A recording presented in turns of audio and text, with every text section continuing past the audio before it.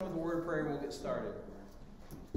Dear Heavenly Father, we thank you so much for this time together. We thank you so much for giving us the thirst and desire to know you and know your word. And we thank you so much for those who have gone before us to provide us these resources so that we may learn and become greater disciples of you, that we may have Jesus more fully and the faith in our hearts grow more stronger. And ask that you just guide our time tonight, open our hearts and our minds as we learn about you. In Jesus' name I pray. Amen. So tonight, we only have 3 commandments to go through. We're going to finish out the 10 commandments tonight. So we're moving right along. We're right on time. So we can have, since we only have 3 commandments, if we want to have more discussion, we can. We're not boogieing through we're not making up for 2 weeks like we did last week. So hopefully we won't keep you as long. So we're moving right through. We're on the 7th commandment, thou shalt not steal. So what does this mean? It seems simple, but we'll look at it anyway. It says we should fear and love God so that we do not take our neighbor's money or possessions or get them in any dishonest way, but help him to improve and protect his possessions and income. So these next few commandments are going to be a little focused more on if you notice the structure of the commandments, the first 2 commandments deal with how do we interact with God. The next 3 commandments deal with how do we interact with our families, with authority, and with violent crime, like the effects on people's lives. The last few commandments are going to deal with primarily possessions and the desiring of possessions. And so when we look at this, when we do not steal, as Christians we rejoice in and look after the earthly goods that God has given us and our neighbor for the support of daily life. What's interesting about this is one of the first heresies of the church was Gnosticism. And it came from this idea of the secret knowledge, gnosis, that people thought it was an influence of Greek philosophy into Christian thought, and it tried to separate the spiritual and the physical. So this idea that everything spiritual mattered and the physical didn't. And it went so far as to take it into attacking the very humanity and divinity, the humanity of Christ. And it caused a lot of problems and led into the Arian heresy and so on and so forth. And we can get into that later. We'll probably deal with that a little more when we talk about the creeds, when we get into the Apostles' Creed. But what a tendency is for Christians will end up in 2 extremes. Whether either we despise earthly wealth to the extent that we force ourselves into poverty foolishly, we don't steward our possessions well, or we go to the other extreme of your possessions are reflective of your spiritual state. That if you're wealthy, then therefore you are in great standing before God. And so we have this dichotomy between the two, of these 2 extremes. And as one of the founders of Ashley's alma mater says, we have to rest in the center of biblical tension. It's a very uncomfortable place to be. We want to rest in the center of biblical tension. You don't want to go to the extremes. The tendency when we're reading the scriptures or reading theology is to go to an extreme. We either go extremely to the point where the Bible is, we have to take the Bible completely 100% literally, it's a manual for living and all these things, and every single word we have to do perfectly.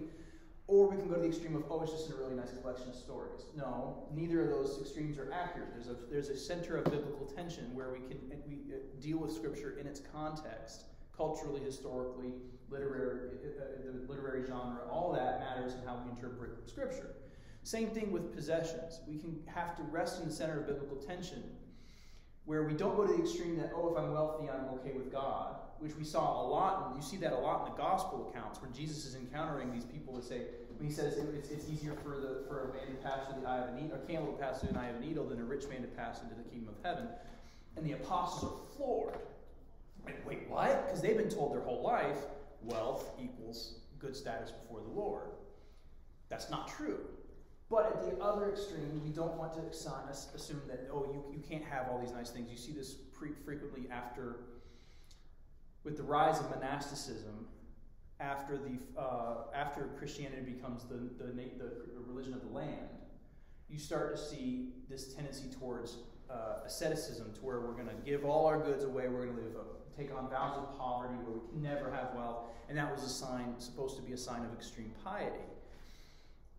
it can be, is that doesn't necessarily mean that we have to, that it's not a good thing to give things away, but we don't want to go to the extreme that we are bad stewards of what we have. I have some friends of mine who only recently, they're in their 50s, they only recently started saving up money for retirement, putting them in positions to prepare themselves for later on and save money, because they believe, well, if I have extra, I need to give it away. I just live day to day and build a bill. And they made some rather foolish decisions as a result of that. Now, if you're like myself, you get in situations where I'm living paycheck to paycheck, and that's just because of the way, not because we've been foolish, but because the money just hasn't worked out that way. But and we've only started to dig ourselves out of that. But there's a difference between that being like genuine poverty and people who say, well, I'm just going to be foolish because the material don't matter. And there's that dichotomy of the two. And so this commandment here, it's not just about don't take what's not yours. It's about being good stewards and help your neighbor be a good steward of what they have. So when we look at this commandment, we can rejoice in the goods that we have. Like that central thought, as Christians we rejoice in and look after the earthly goods that God has given us and our neighbor for the support of daily life. God gives us good things, and that's okay. It's okay to have a lot of good things. It just, the things don't need to be the focus of your life. Does that make sense? Yes. So when we look at this, so earthly goods and money and possessions are important because these are gifts by which God provides for ours and our neighbor's needs and the enjoyment of life. I mean, it seems like it's pretty common sense to think that, but in theological circles and Christian circles, you can struggle a little bit with that when you consider when you consider teachings of like Jesus saying, well, if someone asks you for your coat, give them your shirt also, and things like that. It's the point is that God has given each of us blessings and given us things to be stewards of, and we have to be good stewards of that. And then we also need to help our neighbors be good stewards. So like if someone's hurting for money, it's not just enough to give them $20, but if it's a friend and say, hey, I can't pay my water bill this week, we should help him pay his water bill because he needs to be able to have water to take care of his family and everything like that. But it's also like, I'll give you some help with your water bill, but let us come alongside you and help you figure out your budget so that this doesn't happen again. You know, when your kid asks you, hey, I can't afford gas money to go to work, all right, I'll help you with gas money, but let's look at your budget and see how can I help you be a good steward of what God has given you, rather than I'm just constantly bailing you out. If that makes sense. And so, like, God gives us these good things, these gifts. Like, God redeems good gifts in the creation that we have, so that we can enjoy them. It's okay to have a vacation. It's okay to have a savings and a retirement plan. In fact, it's wise, very prudent, especially as the life expectancy gets hot longer and longer. But retirement comes at 65 in the 60s. Yeah, you need to have a plan for how you're going to take care of yourself if you don't want to work the whole time. So, and you guys know all that. I'm not going to preach to the choir there. So how do we fear and love God in keeping the seventh commandment? We do so by not taking God's earthly gifts from our neighbor in such ways as stealing our neighbor's possessions and money, being lazy or sloppy when working as employees. That's one most people don't think about when they come to this commandment. But like being a lazy employee, well, I'm not hurting anything. I'm just not doing my full work, but it doesn't hurt anybody. Well, you're wasting the employer's time. You're taking their money in their paycheck. They're wasting money on you, so you're stealing in that sense. Acquiring goods by dishonesty, fraud, or taking advantage of others. I mean, we can all argue that there's an entire city and district up in between Virginia and Maryland that does that on a good regular basis. But it can an example for that, not just like a con artist, but I know that this is a story I tell occasionally. I came across a supervisor when I was working as a police officer. He knew me, my wife. We just busted a drug dealer. He had about $5,000 cash on him, and we were counting it out in front of the camera, and I realized I forgot to turn the camera on. So I had to walk around and turn the dash camera on. And before I did it, he said, "Hey, if you need to take a little bit to help yourself out, because I know you and your wife are struggling, it's all going to go to the department anyway." I still don't know. I was a rookie. I don't know if he was testing me or if he was being legit. But I'm like, no, I'm not going to prison for $500 of drug money. Not going to happen. I don't know, and I still don't know. I mean, he could very well have been testing the brand new rookie who just got cut loose from training. Absolutely, that is what I prefer to think, because I love the man. But you know, this idea of dishonesty, even if it's money that was dishonestly gained by the person I was arresting, it's still dishonest for me to take it in that sense, you know. And it's a slippery slope. It's a really slippery slope. But we also, in addition to not taking and being dishonest in how we acquire goods, we also fear and love God by looking after our neighbor's well-being and helping him protect improve our neighbor's earthly possessions, income, and livelihood. So, not just by helping our neighbor by not taking their money, but also helping our neighbor, oh, you're starting a business? Let me share your Facebook page. Let me try and invite people to follow your Facebook page if you're trying to start a small business. Or, hey, you know, I'm going to send business your way. You got a really good restaurant. I'm going to go try it out, make sure you know what you're doing. Because I have friends who should not start businesses. They don't know what they're doing. And I'll tell them that. Like, you should try something else. But, you know, being honest with that. But if they know what they're doing a good job, helping them get business. You know, helping them do what they need to do to work. If you're, an example would be like, if you're in the finance world, and you're like, hey, you're starting a business, let me help you out by doing your business taxes. Let me help you manage your books. Or things like that. Just doing what you can to help each other out. You know, if I find out that, you know, I know we have some farmers in the church. You know, if I find out you need some extra help on the farm, I am worthless, but I'll come and help if you need it. I don't know what I'm doing, but I'll come and help because I want to help you do well. You know, I'm not. If you need some help mowing a lawn, I'm again worthless because I have no depth perception and it will look ugly. But I'll at least make sure the grass is trimmed. You know, you help each other out. So it's not just about not taking what's not yours. It's also about helping your neighbors do well and helping them manage what they have so that they can do well, and hopefully they're doing the same for you. So this commandment is back and forth. And it's also, this doesn't just matter about physical property, it's intellectual property too. Like I struggle because I cite other people in my sermons a good bit. Like when I'm researching my sermons, I'm using commentaries that I did not write, and I'm using ideas from commentaries that I did not write. Well, it'd be really awkward in the flow of my sermon if I told you, I got this from this, and I'm citing this source, it's page 365 of the Africa Bible Commentary. A little awkward, but I at least make it known, hey, if you want to know where my sources are, if it's not my idea, I'm going to at least try and say, hey, I read this in a commentary, hey, Martin Luther said this, you know, if this is a general idea, you know, things like that. Or if you follow the Facebook page of the post we've been doing for the daily devotionals, I reference, like, if I'm pulling from a study note of the Lutheran Study Bible, I say, this is from the Lutheran Study Bible. This is where I got this idea from. Because intellectual property is just as important. It's just as important to not steal and use. In Iraq, we call them Haji copies. It's not politically correct. YouTube, don't cancel us. But they were the bootleg DVDs of movies. So, like, I got to see Iron Man when it was still in theaters. Like, I had friends in South Carolina who had not seen Iron Man in 2008, 2009. I saw them.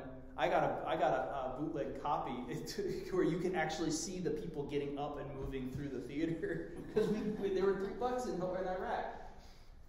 It was the way we got our movies. It was a lot easier than get them that way than it was to buy them and have them shipped out there. We didn't bring them back. We were allowed to bring one copy of every movie back. We weren't allowed to bring one guy got busted. He bought 50 bootleg DVDs and was trying to ship them back. And like, yeah. That's you're going to Leavenworth for a little bit. But you know, you stealing that property, making sure you're being a good steward and not trying to take someone else's hard work and not pay them for it. You know, that's important. And you know.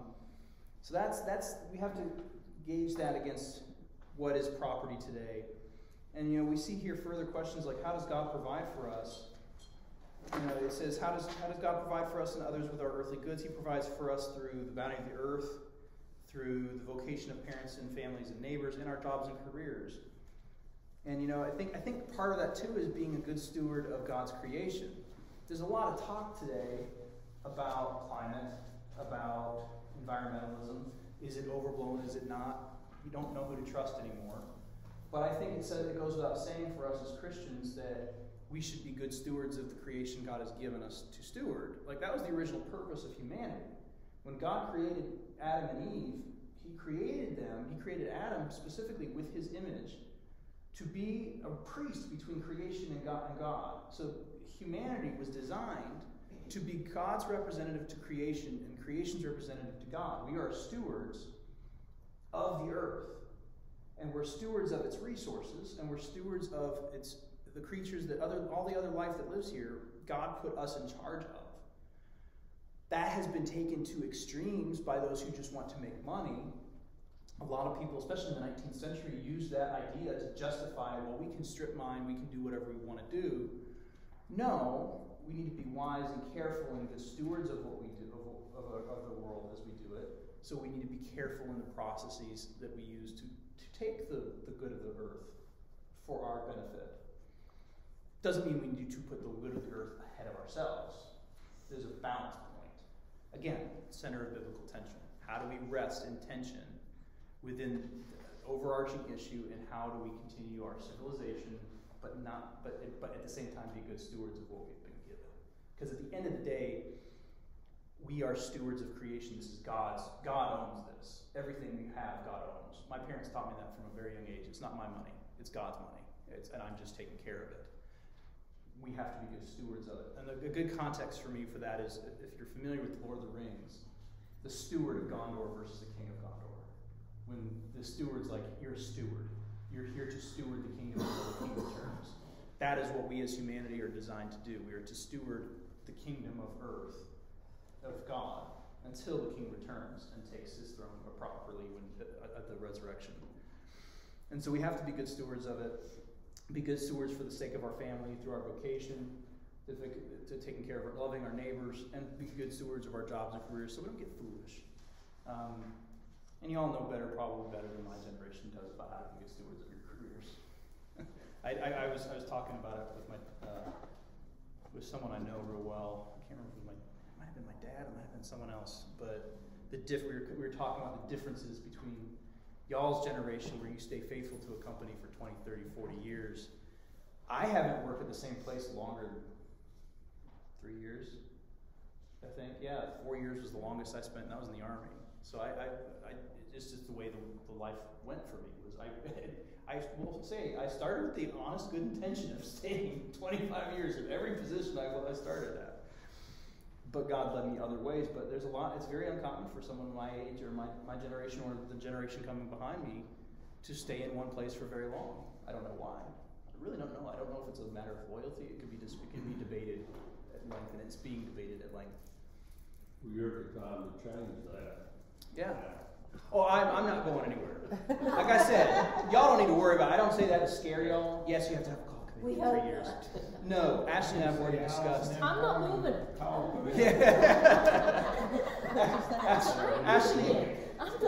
Ashley and I have had that conversation. We are here as long as you will have us, and as long as the doors are open. So that is not a concern. I don't say that to put that in perspective. I was more using that as an example. Like, I'm not alone in that.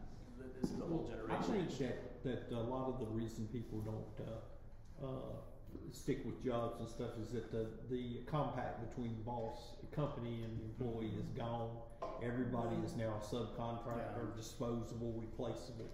The other thing is that when you talk about stealing, the way Alice and I talk about it in our house is that everything we have came from the Almighty. That doesn't mean that we were blessed in a certain way because of the way we acted.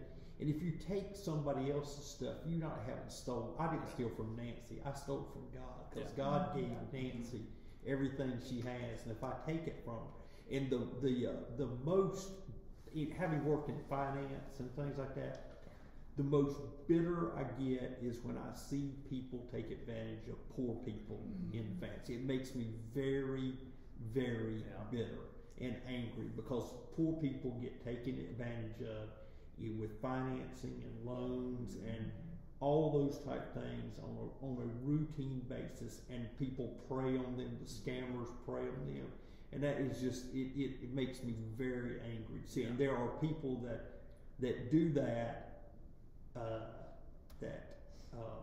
hold themselves out to be very honest people, and then there are just crooks. You know, Yeah. there's crooks that go around and do things like that. That's always the way I've always looked at it. Is that that's what Nancy has is Nancy's, and the Lord gave her that. And if I take that, then now I used to have a neighbor who used to go into his other neighbor's house and take his beer from him without asking all the time. He said he'd come over there and he said, I'd be okay if he took one, but sometimes he takes 10 a day, and I know he's not holding back for long. Well, and it's Over there where on the you know corner of the corner. what you said about possession. You know, I read a really interesting book on spiritual warfare from a Lutheran pastor. He's up in Canada. Well, he was in Canada. He moved to Africa because he had to leave the persecution up there. But he made the comment. You know, people talk about demonic possession and things like that. Like, none of us have possessions. We don't own anything. The demons don't take possession of anything. They steal it for a time. And in our cases, we steward it. God has given it to us to steward, but we don't own it. You know, that's one of the reasons why I keep stressing. Like, I always get really antsy when I hear a pastor say, "Well, my ministry is this." And I'm like, no. Like, that's one of the reasons. Like, from the beginning I got here, I'm like, this isn't mine. I steward this. This is me stewarding Christ's ministry, and I'm just trying to make sure I don't screw it up. To be a good steward. And so, you know, when you really start to think about, well, I don't have possessions.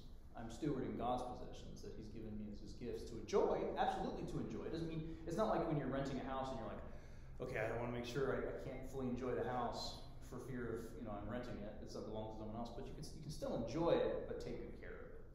And so you're right. We don't possess anything. And I agree with you. I get the one group of people that makes me most angry, that take advantage, are these prosperity preachers. I would love to go toss some temple tables. I would love to walk into some places like Joel Osteen Church and just toss some temple tables and just say, "What are you doing? You're fleecing people in the name of Christ. Not just fleecing people. That's bad enough, but you're fleecing people in the name of Christ. Like, that's just, it makes me angry." If you really want to get angry, go back and read some newspapers about Jim Baker. He was down there. Oh, I remember Jim Baker. It was an unbelievable, just the file that he pulled. Or the Murdoch trial down in South Carolina. I have some friends that were affected by that were genuinely victims of that, of his fleecing and his awful behavior. But yes, ma'am. I just want to comment off of what Rick had said when you were talking about people not exactly job hunting, but stop. Yeah. You know, they don't job. It used to be a badge of honor for you to work for a company for years and years. You got that gold watch, you know. And then some places they started with pensions. And then back when Nixon was in office, they started getting people up to a certain level, and if you only had a few years left, you got fired. Because then you didn't get the pension. They didn't have to pay the pension. You didn't have to pay that pension into a fund like you do now. And it's like, so why should I stay here? If I stay until I'm 60 years old and then I get fired, what have I accomplished? And a lot of people said, not me, not again. Yeah, and that's how it is. I know I read a story about Amazon. Like, Amazon will hire a factory, the workers for the line to help process the shipping and everything at the shipping centers. And I've read stories about how they tell you there's going to be upward movement, but they know after 3 to 5 years they're going to let you go. They're not going to promote you. There is no room for improvement. In fact, you can't just stay in that position. They're going to let you go in 3 to 5 years, because Jeff Bezos has said he believes that an employee's worth production goes down after 3 to 5 years, and so it's like, okay, go away. And they treat him terrible. They treat him terrible. I mean, even the military treats him terrible. Like, when Ashley was serving, there were guys that had 18 years, 2 years from retirement, and they got out rather than re-enlist. Like, 18 years. You're this close to federal retirement, and you take a discharge because they're treating you so poorly, because it's just atrocious. And it's important, I think, in this context, and this isn't in the text here, to be good bosses. To be good stewards as bosses, to take care of your people, and be good leaders, as much as it is to be good employees and be good with the resources we have. But that's a great discussion. But so we talk about the last question here is, how should we use our own earthly goods? We're to be good stewards of God's created gifts, so that our family is provided for with with shelter, food, health, and health care, and education, and the like. There's a reference here, I love it. It's 1 Timothy 5:8. But if anyone does not provide for his relatives, and especially for members of his household, he has denied the faith and is worse than an unbeliever.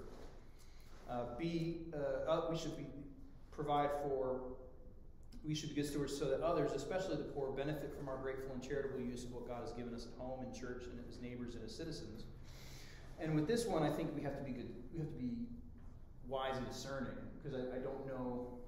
I think it's foolish to say that there were no con artists and grifters back then. And as some of the members of the pastoral mentorship group I'm in mentioned, is, if you're going to err on the side of generosity, but be careful. You don't want to fall into a situation. My grandpa Jim and my grandma Dolly fell into a situation where they were trying to care for this guy who was a recovering addict. They let him live with them, and it was just a nightmare, an absolute nightmare, especially when they had to kick him out. And they wouldn't. It was hard to convince them, like, hey, this guy's a nightmare. He's let him go to prison. Don't stop giving him money. Clear out his stuff. Kick him out. Get him evicted. Whatever you have to do. And it can be a nightmare if you're not wise and discerning in how you care for people and how you provide for the poor. But at the same time, we have to make sure, widows, orphans, the poor, that we care for them. We have regard for them. And so we have to be careful with that, but we also need to be good stewards so that we can at least do our part to help the poor and others. C, the church has the resources it needs for the proclamation of the gospel. This is the one where if I knew a pastor that says that he doesn't have a trouble asking the church to tithe more, I'll look at him and say, I wonder what the quality of your ministry is. Because I get so awkward asking for money and asking people, hey, we need to step up or whatever.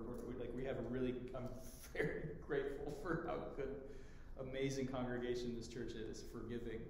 And I felt awkward even starting the Chest of Joash. I was like, this is just me trying to have foresight for problems down the road, but I get so awkward asking for money. But that is one of the things that we have to make sure we do, that the church has the resources that we need to proclaim the gospel, to do what we need to do, whether it's just keeping the lights on or actually helping those missionaries that are overseas, helping organizations like 1517 Network and things like that, and doing what they're doing to make sure the gospel is proclaimed.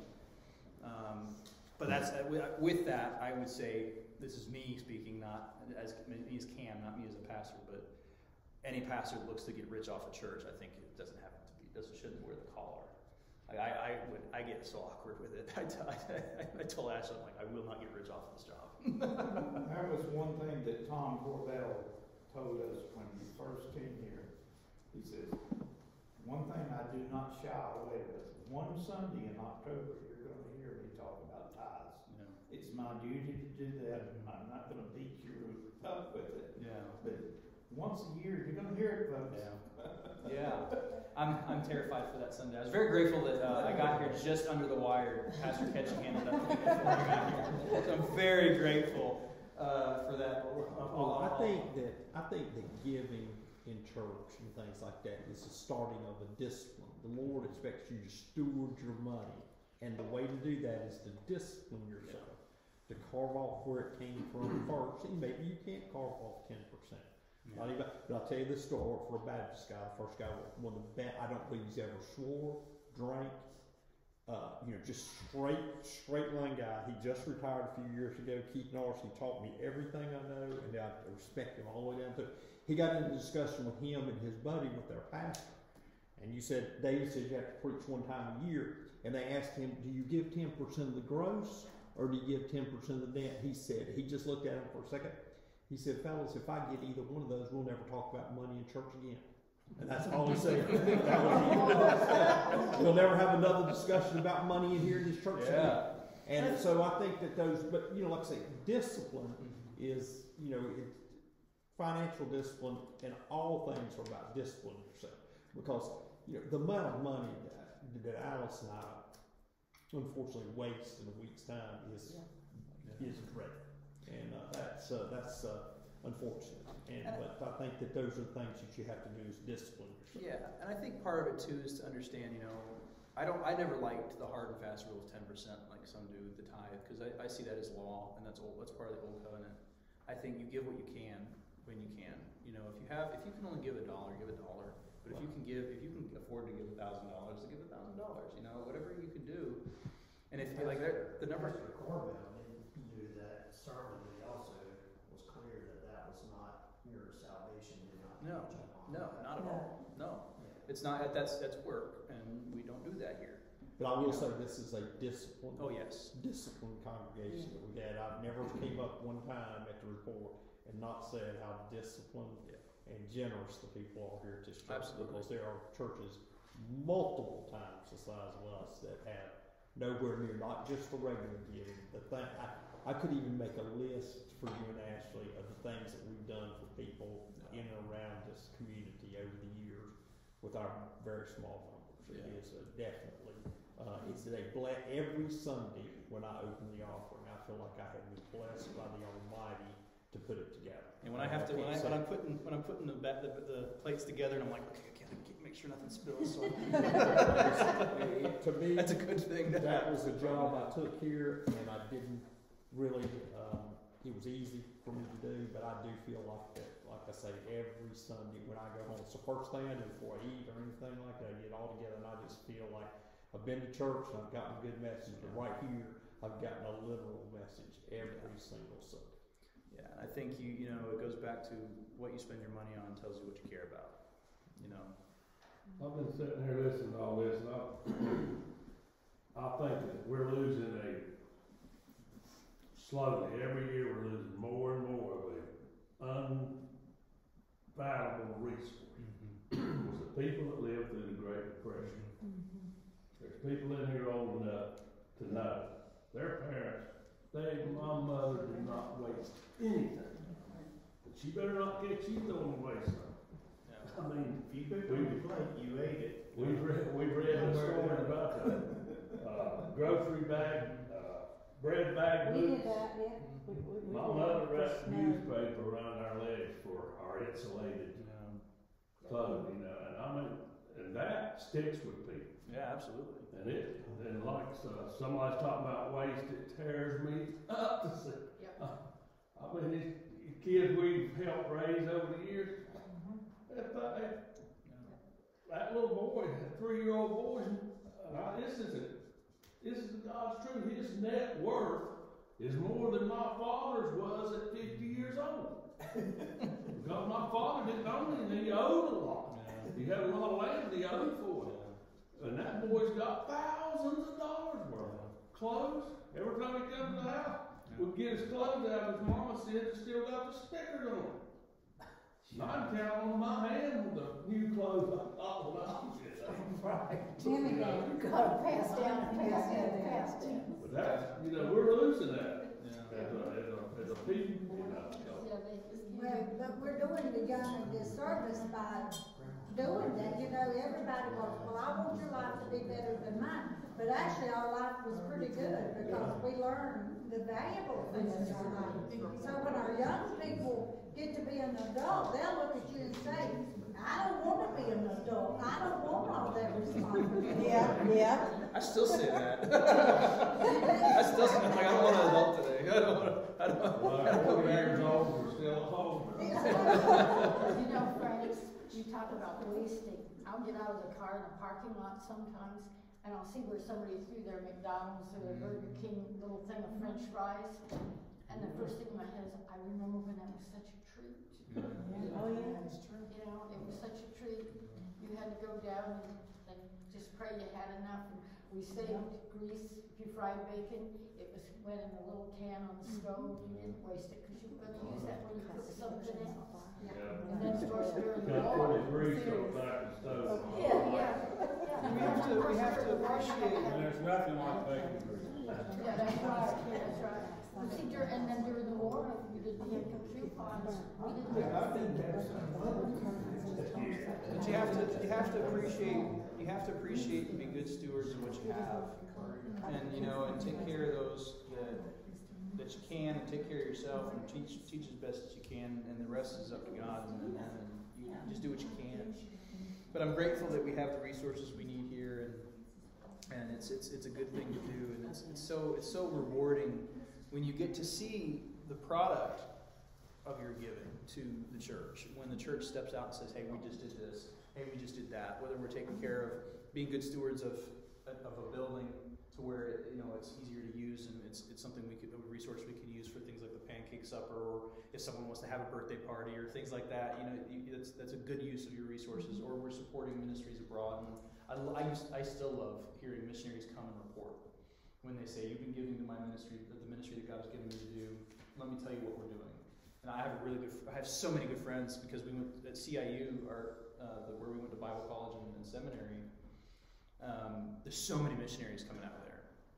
I think a good third, I don't know the statistics, but I think a good third of the seminary students are Chinese pastors.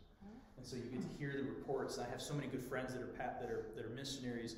One of my great friends, I don't know how to say it. I want to say it's Ivan, but I think he pronounces it differently because he's Latino. But he has been teaching theology at a seminary in Central America for the last several years, and he just got made interim director. And he's just he said we've been training 12 of these pastors and training them out, and indigenous pastors to go out and pastor their churches. And it's just really cool to hear it. I have another good friend of mine who's getting ready to go to Japan because there's such a need for the gospel in Japan. There's, I think, less than 1% of Japanese people are Christians. And so he wants to go and take the gospel to them. And I'm like, hey, if you want to come and talk to the church, let me know. We'll set it up. Let's get out here. And it's just it's just a wonderful thing to hear when you hear what your money's doing, the money that God has given you to do, and you give it to these people, and they take it and they run with it. They take care of orphans. They take care of carrying the gospel to these people so that they can have that eternal reward. It's so fun. It's so wonderful to have. And then we'll finish up wrapping up this commandment. We have we use our resources. We have to be good stewards of God's created gifts so that all creation prospers under our care for the land, the water, and the air. Being good stewards in how we take care. It goes back to being good stewards of creation, being good stewards of the trees, being good stewards of the animals, being good stewards of whether we hunt or fish or whatever. These things are important because it's not just because it's not so much that the stories that your hamburger had a name, and I'm like, well, I'm thankful to Frank.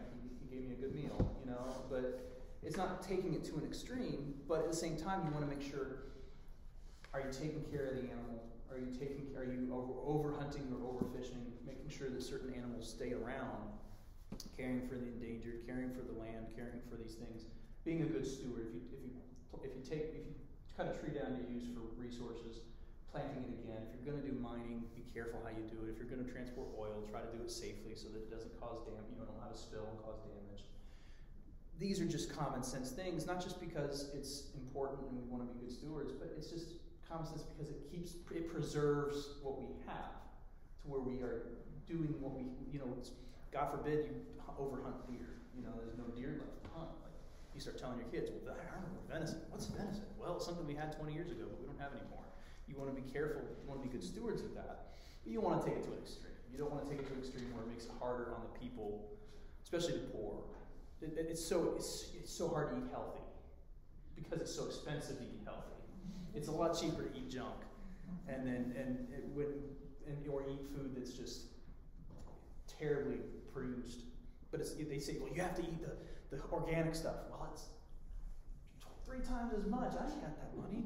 Like I can't do that. You want to be a good steward, but you got to be careful and balance it and be wise and prudent. You get organic. You can go up there like I did when I was a kid. Yeah. Right off the phone. All the organic you want. Well, that's it ain't that hard to work. Yeah, if you do it yourself. Yeah, it ain't that hard to work.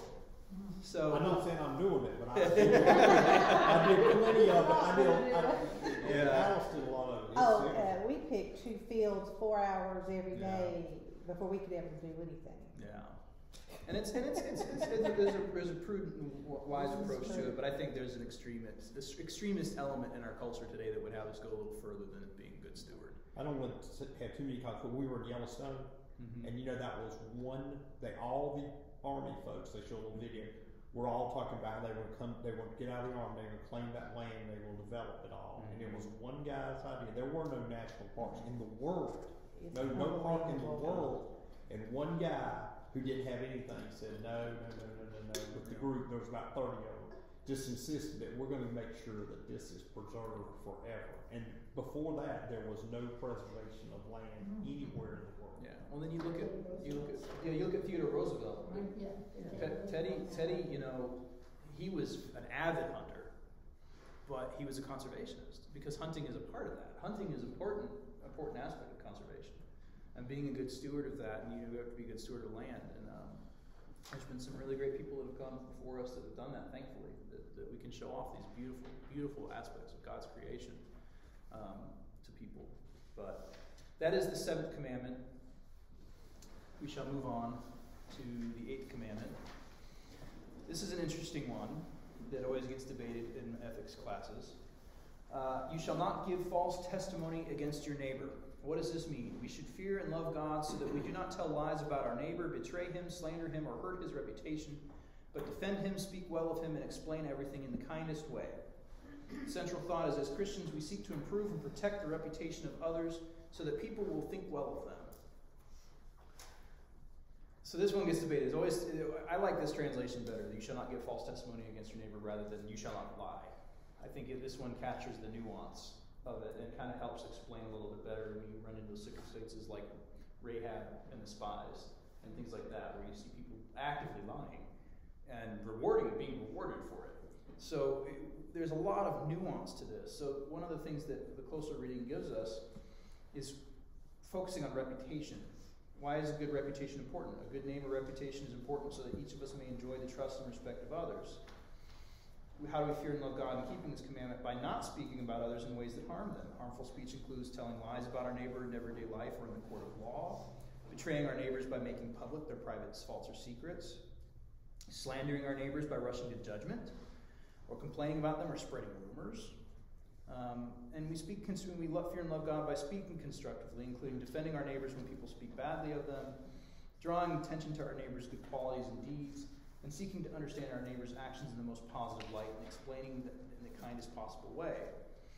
So this is focusing a lot heavily on gossip, slander, and the tendency of us to, the tendency, especially with social media and things like that, and for the younger generation in particular, of saying, well, I'm going to share this even though I don't know if it's true or not. I mean, how many problems would be solved if you just took a minute and say, hey, well, is that true? Did that actually happen? Is that what they actually said? Making sure we're not taking words out of context, and making sure, hey, we're not sharing people's secrets. Like if someone tells me something in confidence, aside from being a pastor, like if someone comes to me and tells me something in confidence, like, hey, are you okay if I share this? It takes 5 seconds to ask. Is it okay if I share this with someone so that they can pray for you too?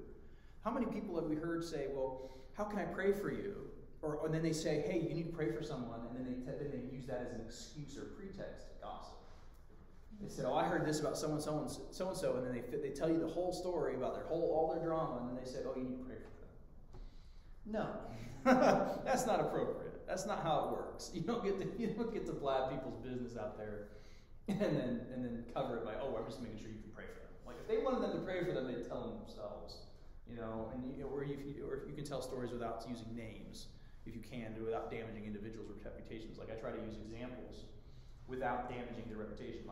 That's one of the reasons I told Eliana and Sam, you never have to worry about me using you as a sermon illustration, because I'm not going to put your business out there. Now, I may reference something and try and paraphrase it in a way that makes it seem like it's not you, but I'm not going to use you specifically. I'm going to say, well, Eliana told me this once, and it's hilarious, and it applies to this passage. No, I'm not going to do that. That's not how we do things. We have to make sure we don't bear false witness. We have to make sure we don't damage people's reputations or make people think less of them. We want to make people think positively of our neighbors. We want to try and defend their reputation. If we find out something negative that is true, we don't need to go around making sure, did you hear so-and-so beat his wife? Did you hear so-and-so beat his wife? Oh goodness. It may be true, but what are you accomplishing by making sure the maximum number of people know that? We have to be careful with our words and how we speak about our neighbors and about each other, because I know for me, so many of you know what happened with me in my last law enforcement department agency when the news broke about what had happened, what the sheriff had done, and the decisions that had been made. The number of people I had text and call me and say, dude, no one believes this.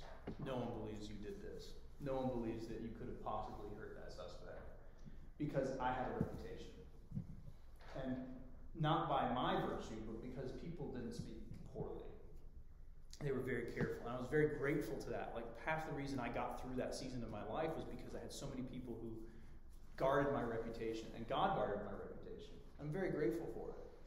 one of the things like with my kids, I make sure that I don't badmouth their mother in front of them. They won't, as far as I'm concerned, they don't need to know necessarily what happened between me and their mother. There may be some questions I need to answer as they get older. But I'm not here to destroy their image of their mother. Their mother is not there to destroy the image of me. We talk positively about each other in front of the kids. We may hash things out in private, but we don't. There's nothing gained by tarnishing each other's reputations in front of the kids. I'm not going to tarnish other pastors unless I think that. I'm not going to tarnish other pastors. I will call out heresy. I will call out false teaching, and I will say that's not someone you listen to. But I'm not going to tell you don't listen to them. I'm not going to tell you that, or not going to tell people who go to that church that they're horrible people, that they shouldn't go to that church. I'm not going to tell people that because that's not going to accomplish anything. The Word of God speaks for itself. If I call out false teaching, I call out false teaching with Scripture in the hopes that God might lead them where they need to go. Now, if someone's a criminal, I think they're fleecing the poor, I'm going to call them out on it, but I'm going to do that publicly. I'm not going to go, did you hear about Pastor Bob? He said he did this. Can you believe that? I'm not going to do that. I'm going to do it publicly, and I'm going to defend my points publicly. I'm not going to go sneaking around tarnishing people's witnesses or reputations on that. That doesn't accomplish anything. There's a question here that's really important too. There's two questions here. The first one is question 86. The Bible tells us to speak the truth in love, referencing Ephesians 4:15. What does this mean? It means to speak truthfully to others for their well-being, to build up others up toward the mature fullness of life we have in Christ. It includes gently admonishing or encouraging people to repent of their sin and pointing out the dangers of false teachings or false teachers, going to what I just said.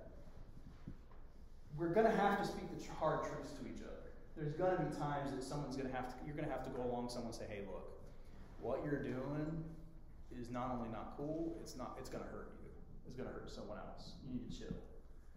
There's going to be times we have to walk alongside someone and say, hey, what you're doing is not right. You have to speak the truth to them. And we can do that well or we can do that poorly. We just have to make sure we do it well, with love.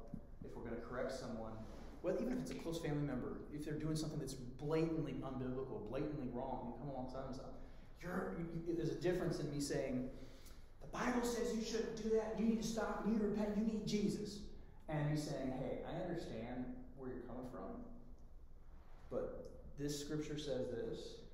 I don't think what you're doing is right, and I don't think it's what's best for you. Take hell off the table for a second.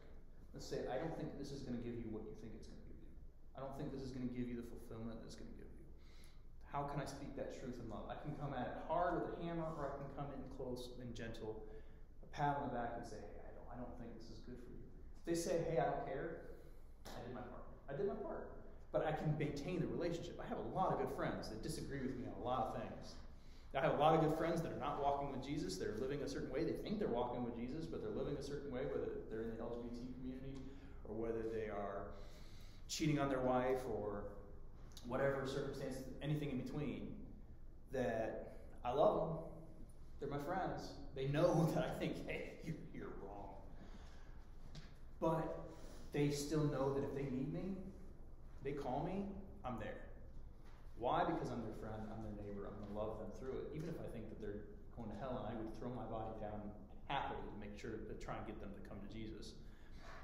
They know that if I speak the truth to them, they know that I'm not speaking with the weight of judgment. They know that I'm speaking with the weight of I love you and I don't want that for you. That's the difference between speaking the truth. There's speaking the truth and there's speaking the truth in love and coming alongside someone saying, hey, I love you very much, and I think what you're doing is not the best. That's one of the reasons why I'm a huge believer in relational evangelism and relational apologetics.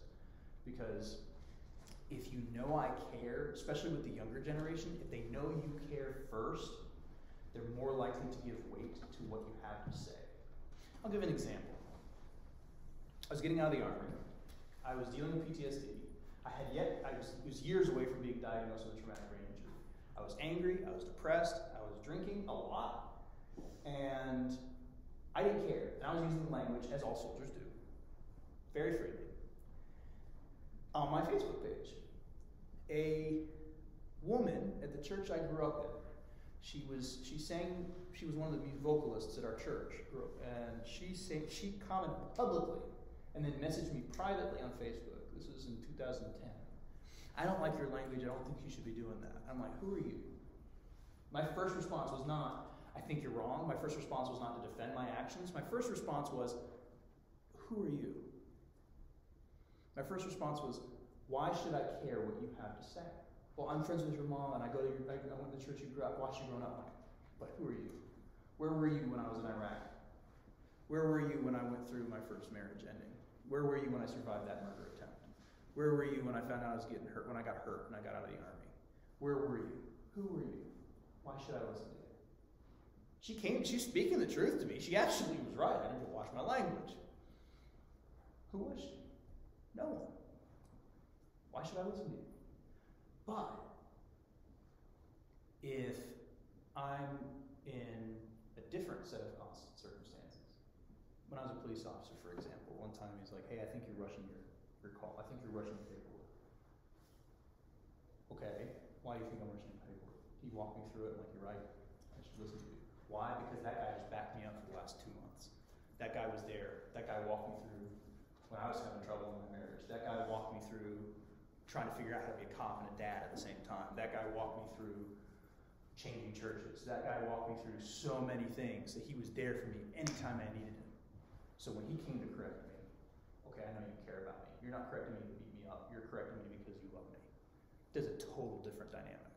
So when I come alongside someone and I say, hey, I love you, and I establish that relationship, saying, hey, I love you. That's one of the reasons I try on every Sunday to come talk to everybody that's there. I love you. I'm so glad you're here. I'm so glad to see you. If I missed you, hey, I missed you. Are you okay? Are you feeling good? Because I want you to know that I care about you on a personal level, not just from the pulpit. I don't care if you only pull one tidbit out of all the sermons I ever preach, and that teaches you something great. But if you walk out of this church thinking, I don't care about you, it doesn't matter what I tell you. It doesn't matter how much truth I speak to you. It doesn't matter how much I call you out. It doesn't matter. If you think I don't care about you, who am I? When your kids come to you, you say, hey, I don't think you're living right. Why do you care about me, or do you care about control? What's the dynamic of the relationship? My kids know that I love them.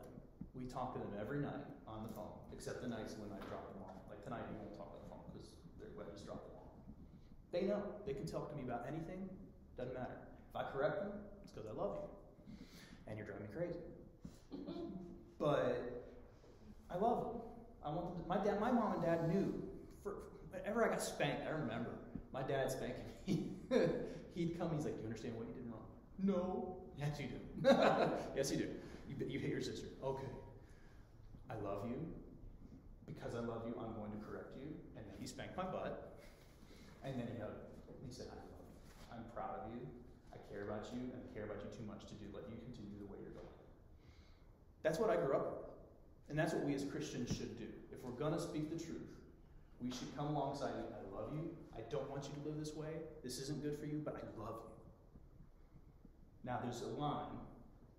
There are things that we cannot compromise. We cannot compromise our truth. We cannot compromise gospel. We cannot compromise the Word of God. There are things that we're going to have to say, I can't go to that for you because I can't show support for it. There are things, whether it be a gay wedding or whether it be you're having Christmas at your house and you're living with your boyfriend and you're not married, there may be times where you have to say, you know what, my conscience says I can't go to that. I can't do it. I love you, I care about you, but I can't do it because I can't use your pronouns. Why? Because it makes me a liar. Not because I don't care about you, but because it makes me a liar. These things we have to gauge. We have to make sure that we show love and we speak truth in love without sacrificing truth. So that's that question unpacked there.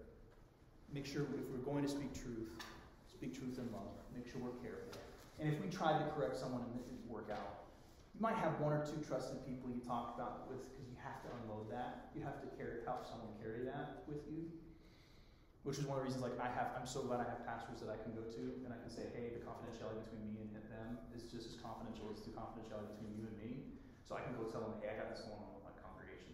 I know you can't tell anyone because I can't tell you, but I need help. I can't carry this by myself. That's important. choose your friends wisely on that. But you don't have to go blast it all. And then finally, for this, moving on, are there times when not speaking the truth may be necessary? Yes, withholding the truth may be necessary when speaking the truth would result in injustice or harm. This is the age-old ethics question in every ethics class. Well, what if you're in Nazi Germany and you're hiding the Jews under the floorboard? The Nazis are technically the legal government. You're lying to them. Absolutely, you're lying to them. You're trying to, because what they're doing is unjust and is against God's law. So you're trying to prevent the breaking of God's law, and at that point you have to render under God what is God's, and under Caesar what is Caesar's. And if Caesar demands what is God's, you don't give it to him. If that means protecting someone who has done nothing wrong, or to the point of what like Dietrich Bonhoeffer and several others had to do, where they took an active effort to resist the Nazi government and assassinate Hitler. If you got to do it, you got to do it. It comes to a point where sometimes you have to resist evil, and that may involve deception. Just like there's times when it says, "Thou shalt not commit murder," doesn't mean thou shalt not kill. There are times when it's appropriate to take a life. Someone tries to threaten my wife or my kids, you better believe, assuming she doesn't beat me to it, that my weapon's coming out and I'm going to deal with it. Absolutely, I'm going to protect my family.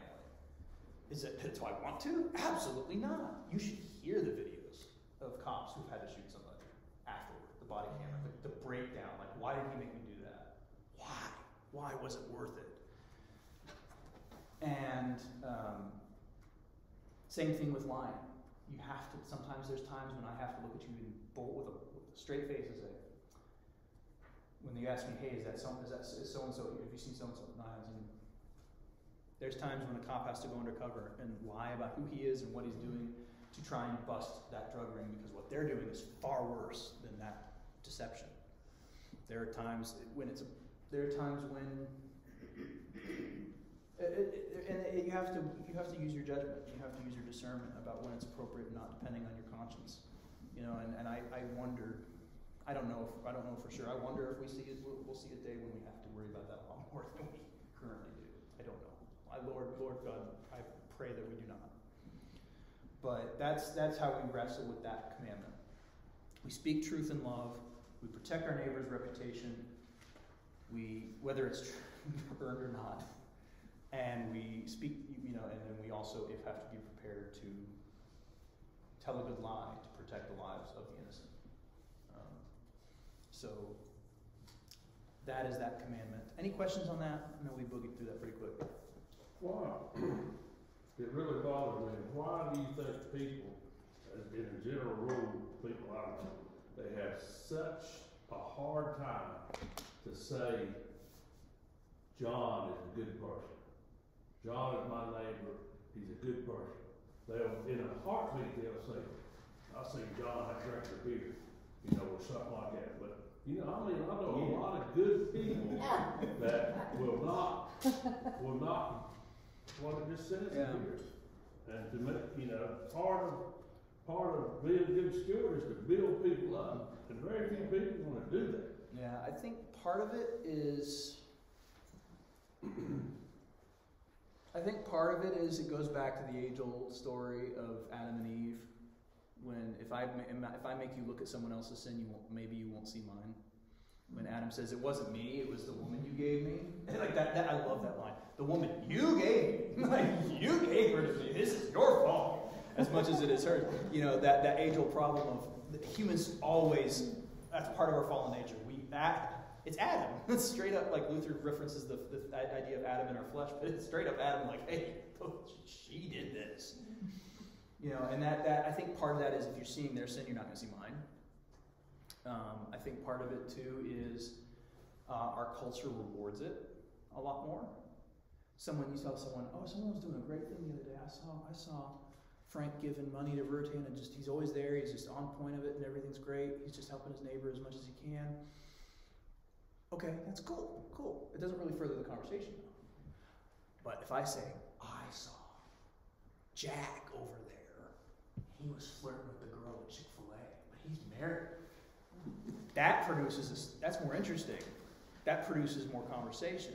And our culture rewards that. It rewards it not just in interactions one-on-one, it rewards it in pop culture.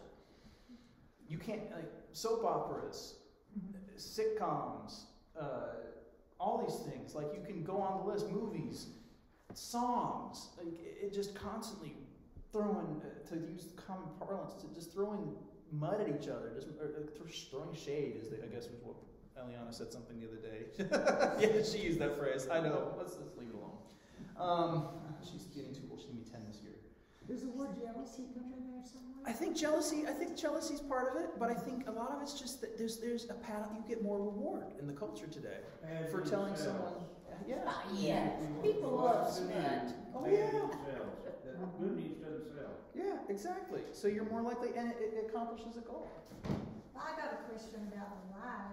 If you say that it's okay sometimes to tell a lie if you're protecting a loved one or something, but what if we're confronted sort of like the denial of Christ to protect your own life? I mean, That's different. okay, so what if we're confronted, are you Christian and you know that the ramifications are going to be horrific? Do you lie? If you're complaining, are you talking about yourself or someone else? Yes? Well, if it's you should be like we talked about in Sunday school, steel yourself for whatever comes. And you confess Christ. Now, if they ask you, is Mary a Christian? No, I've never seen her at the meetings.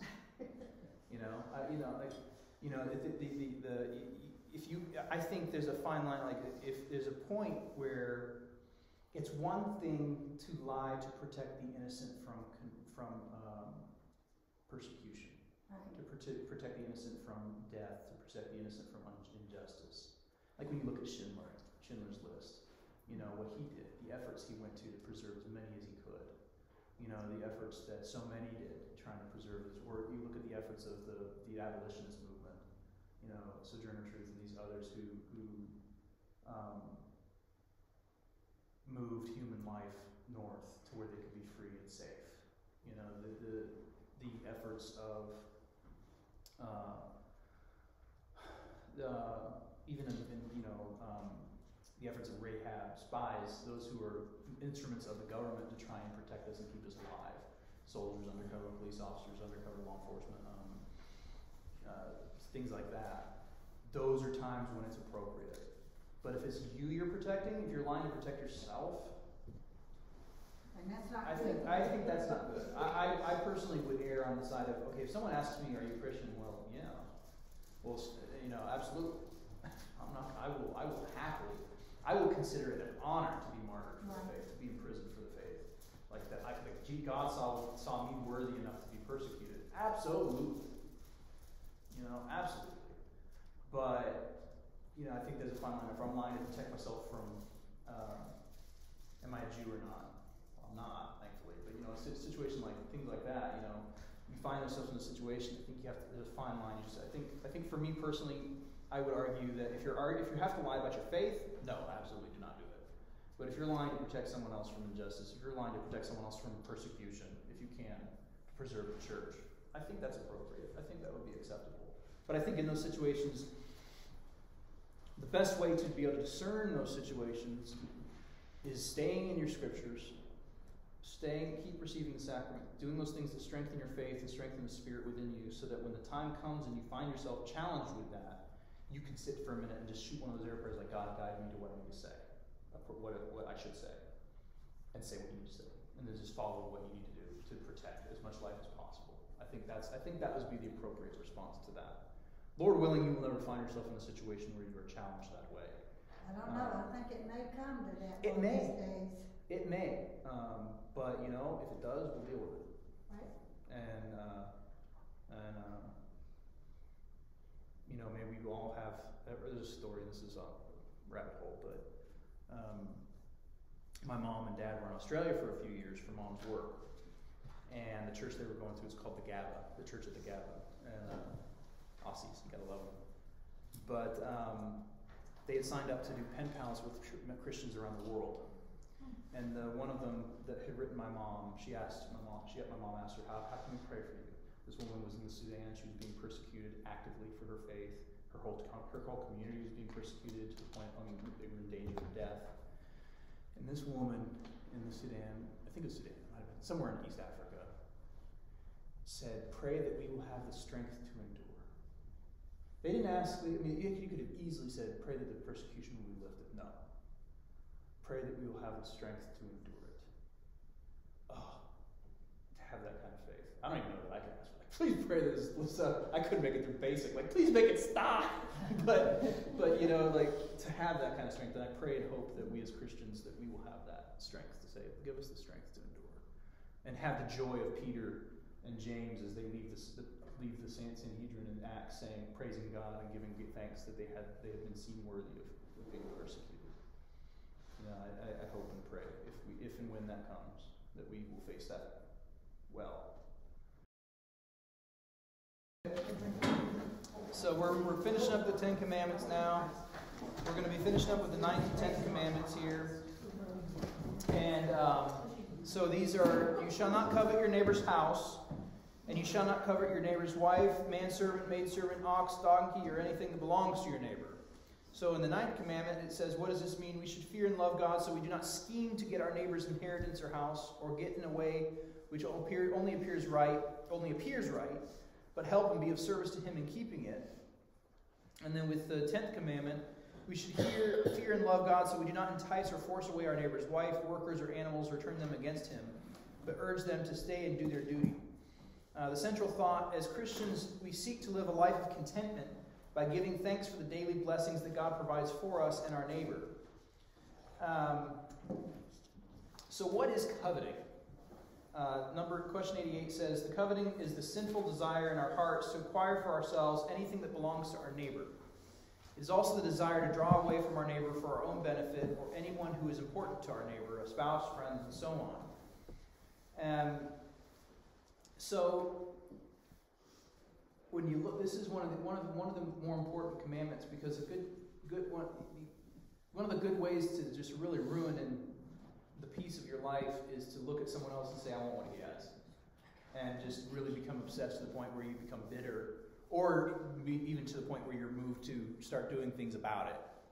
Because instead of being, at that point, you're not being content with what you have. You're looking at what someone else has, and you're saying, I would be happy if I just had that.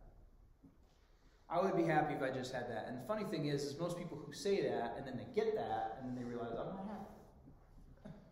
And a lot of times you see someone like, well, I'd be happy if I was just, have a little more, if I could just work more and get more money. I'm coveting more money and I'm missing out on what I'm having at home. There's a difference between being a hard worker and being so obsessed that I'm coveting what the rich have, that I want that, and then I'll be happy. Like if I could just get that 4,000 square foot house on the lake with 6 bedrooms and 3 bathrooms and 2 boats and 8 cars. Yeah, all these things. You can't get that in a 4,000. Yeah. But you start thinking that way, and you think, well, then you get it. You start working. You put everything you have into it to try and get that, and then once you get it, you realize you've left everyone else behind. You've missed opportunities. You've missed chances to be with your kids. You've missed chances to be with your wife. I knew the story of the man who it's like, I just got to provide a really good life for my wife, and she'll be happy. Provide, and then you come back and you finally get to where you needed to be, and then you realize that she serves you with divorce papers. Why? Because you weren't there.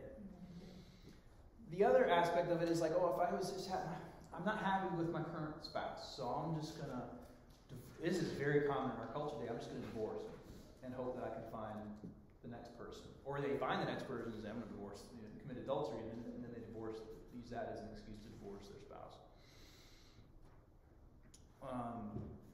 And they find that, this is just as miserable as the last time.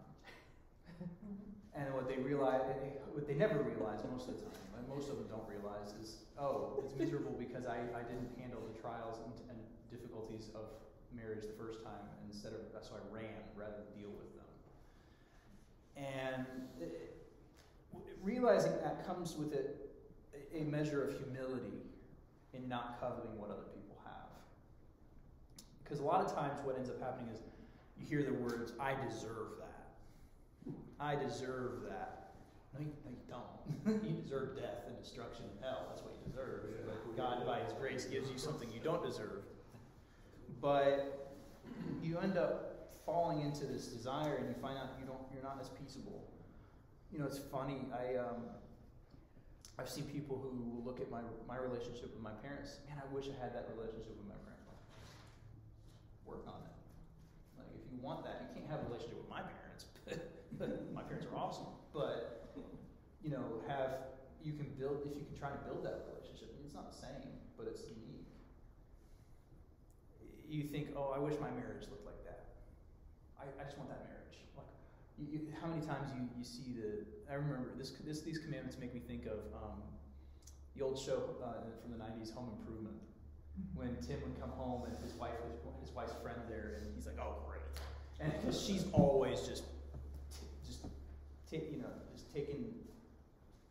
terrible shots at him and treating him like crap and saying, oh, you can do better, you can do better. How many people have been ruined because they listened to the words of someone say, you can do better, instead of saying, no, what I have is pretty great. Now, if you're in a situation where what you have is pretty awful, that's different. Like if you're in an abusive situation or things like that. But, you know, I remember hearing a story my mom told me. I can't remember who told her this. She was complaining. I don't know if it was a story that happened to her or a story she heard told. She'd overheard someone complaining about her husband snoring. And then this widow told her, one day you'll miss it. Mm-hmm. You know, there's one day you'll miss it. There's the thing that drives you crazy, man, you're going to miss it. And, you know, you think, oh, it's driving me crazy. I wish he didn't do this. I wish I had a husband that did this. I wish I had a spouse that did this. I wish I had a job that did this. I wish I had this much money so I could do that. You're missing out what's right in front of you. You know, God doesn't, Jesus, when he taught his disciples to pray, he says, give us this day our daily bread, and forgive us our trespasses. And give us this day our daily bread. It harkens back to the manna in the wilderness, where they were only allowed to collect for that day. And anything that they collected past that went bad, except for the Sabbath, so they wouldn't have to work on the Sabbath. And so, why? Because they had to be content. One, content with what they had, but two, trust that God was going to meet their needs the next day. You know, trust that if I had a friend of mine who was struggling because his wife wasn't meeting his needs, you know, wasn't being there for a good partner. She was struggling with some things, and so she wasn't meeting his needs in intimacy or anything like that. It's like, I just don't know what to do. I'm about to leave her. I said, stop expecting her to provide and ask God to provide. If you need something, God will provide it for you. So if you trust that God will provide, okay, you trust that, I need a bigger house for my family. God will provide. If you say, I'm going to take that to God and say, hey, God, you know what I need. This is what I need. Help me get this. As opposed to, I'm going to do everything in my power to get that, and it turns out not to work what you want. I'm kind of rambling a bit. A good attitude, I think, approach to this would be, so recently I watched 2 different videos on Instagram. And one, they were both dads finding out that their wives were having multiple kids, like triplets or twins and things like that. And the one dad reacted, how are we supposed to? He freaked out. He just lost. It was not. He did not handle it well. He freaked out thinking, how am I going to handle it? We already have 2 kids and we're having triplets. How am I going to do this? This is not a good idea. This is awful. And he freaked out, and then, of course, he's making fun of him a little bit. Well, then there was another video. It was one of the sweetest videos. She's like, this is baby A, this is baby B, baby C. And he's like, okay. There's 3 babies. He goes, 3? 3 babies? And he's so excited. She goes, well, babe, there's 3 of them. He goes, are they healthy? Are you okay? Are they okay? Well, yeah. Okay, why is this bad news? Why? 2 different perspectives. He's like, we're going to need a bigger house. Which is true. It may be true. But there's different perspectives. When you say, well, I have this need. This is how am I going to do this? How am I going to love my wife when she's going through this? Or how am I going to do this if I don't have this much money? How am I going to do these things that I want to do? Have the perspective of, I need that to be happy versus I need God to meet my needs. Does that make sense? The different perspective there versus coveting and the humility of recognizing I need God to provide for my needs because that's what he does. We talked about that a little bit this morning, that whole dependence on God for every little thing. Trusting in God's provision rather than thinking, I want that to be happy. I need that to be happy. And it's one of those things. It's just, I think our culture is definitely lost. They've forgotten. To the point that you have women thinking, well, I need intimacy. I saw a really interesting video talking about how, it's talking about the OnlyFans thing, where you have these young ladies who are basically doing porn at home on these OnlyFans subscriptions to make money. And he was explaining, he's like, these women don't feel safe to get intimacy in the way they should get it and get the approval the way they should get it through intimate relationships. So they turn to that. They can get the affirmation, they can get the pat on the back and the, oh, you're beautiful, oh, you're great, and make some money at it too with the barrier of a camera screen, so they don't have to risk getting hurt.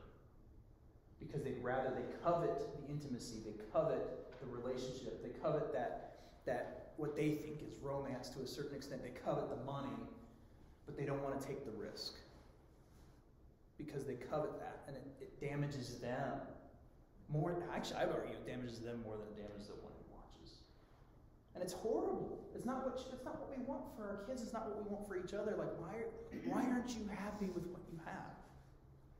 Why aren't we content with what we have? Like, I don't need a lot of things. I have what I need. I need a lot of books. I need more books. But no, if I was thinking about how much peace and contentment there is in the little, when you just have just enough, and you don't have to worry about it. That's one of the things I remember about deployment, being in Iraq. It was so much simpler. I didn't have to worry about where I had to live. I wasn't going to get evicted. I either had a bed somewhere, or in a foxhole, or I had a bed in my shoe. I didn't have to worry about my bills. Didn't have to pay anything. I didn't have any bills. I didn't leave anything back home. I was single. I didn't have to worry about it. Didn't have a car payment, nothing. Didn't have to worry about my food. It was all provided for me. Literally, the only thing I had to worry about was someone was trying to kill me. It sounds crazy, but genuinely, when that's the only thing you have to worry about, that's a simple life. I think a lot of veterans struggle with coming back not because what was over there was so hard, but what's over here is harder than over there. Because it's so much simpler, because you have a contentment. You deal with it. It sucks, but you embrace the suck. You suck it up and you drive on and you move, you do what you gotta do. But here you have everything. You have so much. Oh, you need another TV. It's Super Bowl Sunday. You need another TV for that. Did you know TVs go on sale right before Super Bowl Sunday? You can get a better deal on a television right before Super Bowl Sunday. That's my thing. It's genius. It's genius. So they're telling you, oh, you can't be happy unless you get Super Bowl Sunday, or the new TV for the Super Bowl. You can't be happy unless you have the newest car. Then cars get more and more expensive. You can't be happy unless you have the latest video game. I enjoy video games because it was something my dad and I did together growing up. But I can't. I think that this last year I've bought three video games In the 5 years. in the 5 years we've been together, because I don't think half of them are worth it. The culture wants you to think, oh, in order for your relationship to be good, you should be having sex like so many times a month. Like, wait a minute, why? My wife isn't a piece of meat. She's not a toy for me to play with. My wife is my partner. I need her more present to enjoy. I can't enjoy things as much unless she's with me. It has nothing to do with whether we're intimate. It's whether is she next to me when we're doing something together. I miss her that's romance. That's relationship.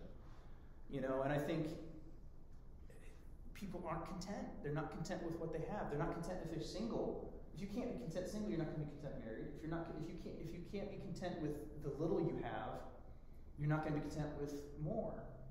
If you can't be a good steward of it. I try to explain that to the kids. You don't need more toys. You need to deal with the toys you have. It actually works better. I was so happy yesterday. So yesterday we were in South Carolina for my friend's dad's funeral. And so we were at the funeral was in the afternoon. We spent the night at Mom and Dad's house Friday night with the kids. Ashley went to a women's brunch at my mom's church. And so I had the kids, just the three of us. My dad was asleep. And we got up. They were watching TV when I first got up and everything. And then we turned the TV off to go to Starbucks to get cake pops and fraps. And we sat and had a conversation. Then they finished their stuff and we went home. We went back to Mom and Dad's house. That TV didn't come on again until mom and dad were home. Mom and Ashley were home, and we ate popcorn to watch a movie. They were content. They played, and they didn't even play with the toys. They were playing restaurant, asking me what I wanted to order from Chick-fil-A. They were content because it worked out. They don't need toys. Like, they don't have a lot of toys at our house. They don't. They don't spend enough time there to justify having a ton of toys at our house. But they love to play Clue. They love to watch Bluey. There's little things here. You can be content in a little. You get a lot more out of that. You can teach that. You don't need a lot. I'm going to tell one on you. Uh-oh. It happened this morning when your daughter went up and lit the candles. Mm-hmm. I didn't realize it. She got a big thrill out of it. Mm-hmm. But she didn't get as big a thrill out of it as you did. Mm-hmm. Because when we got back in the choir, Linda said, look, he's emotional. I was in tears. I was in tears. I was so proud of her because she. That's the cool thing. That is so cool because if you do it right, if you teach and you live for Jesus well, I don't have to ask them to do things.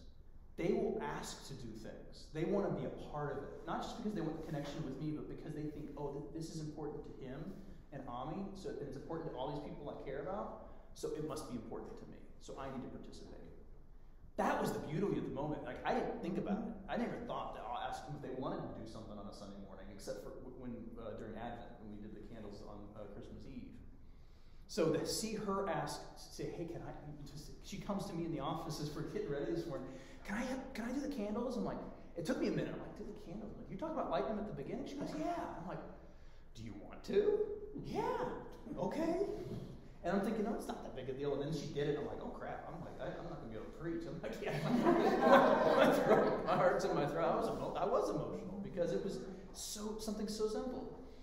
Because thank God. Thank God she's learning, despite everything that little girl's been through in her 9 years of life, that this is important. And that's, if you live that way, if you live, hey, I don't need that much, it's okay.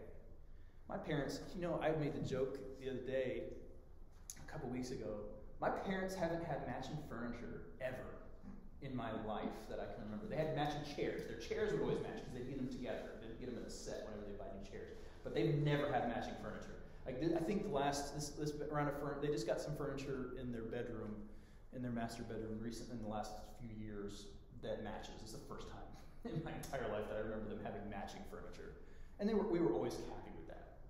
We were always perfectly fine with it. So when I sit here and think, man, I had more matching furniture earlier than my parents did, man, I should be thankful for that. But how much more peaceful life was because my parents cared more about the time they spent with me and my sister than whether our furniture matched. My dad spent more time at home. It was easier for him. My mom was a nurse. My dad was an engineer. It was easy for him to take. He'd always be able to find work. It was easy for him to take out of work to stay home with us. So I had a really amazing relationship with my dad as well as my mom. Because mom was working. She was the higher breadwinner. She brought more in, so it was easier for him to stay home. And he was home. The times that he was unemployed were times that I needed him home.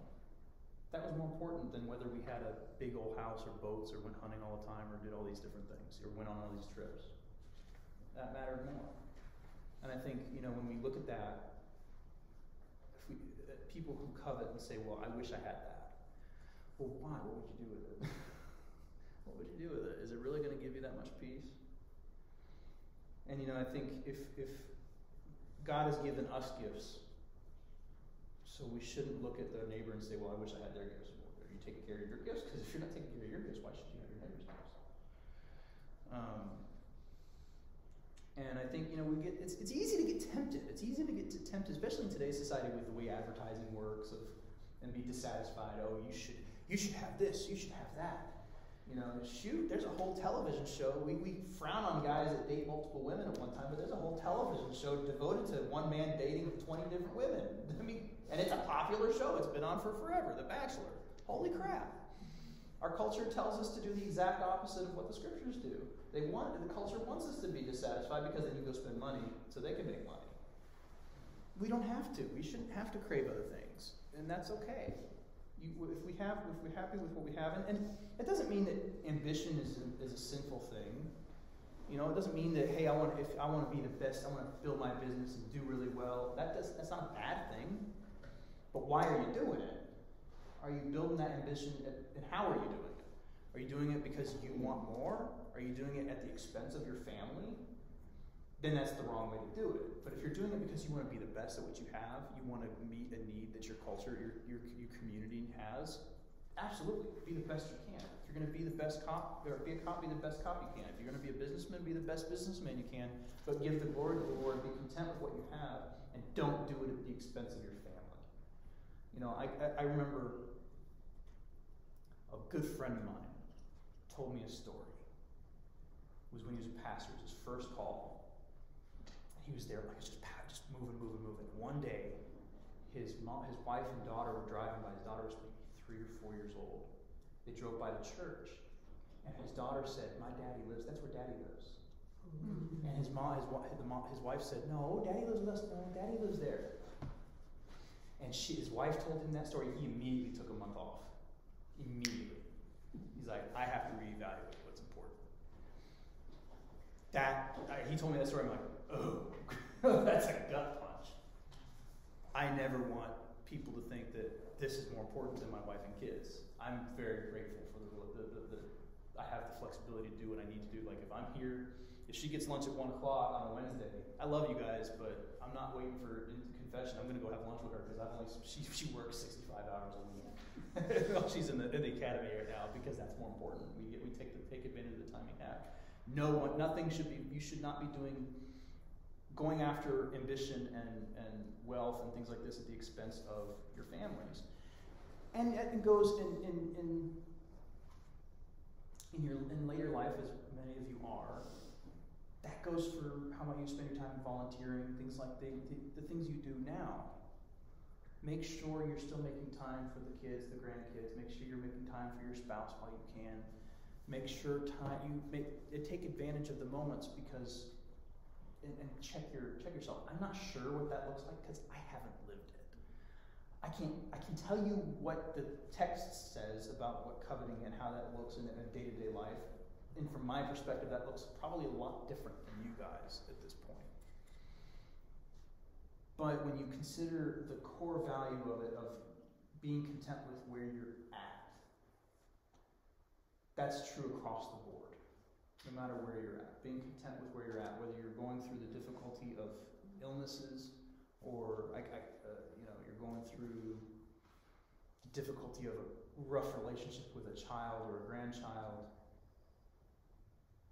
You know, I struggle. Like, for instance, I struggle with the fact that kids spend most of their time in South Carolina.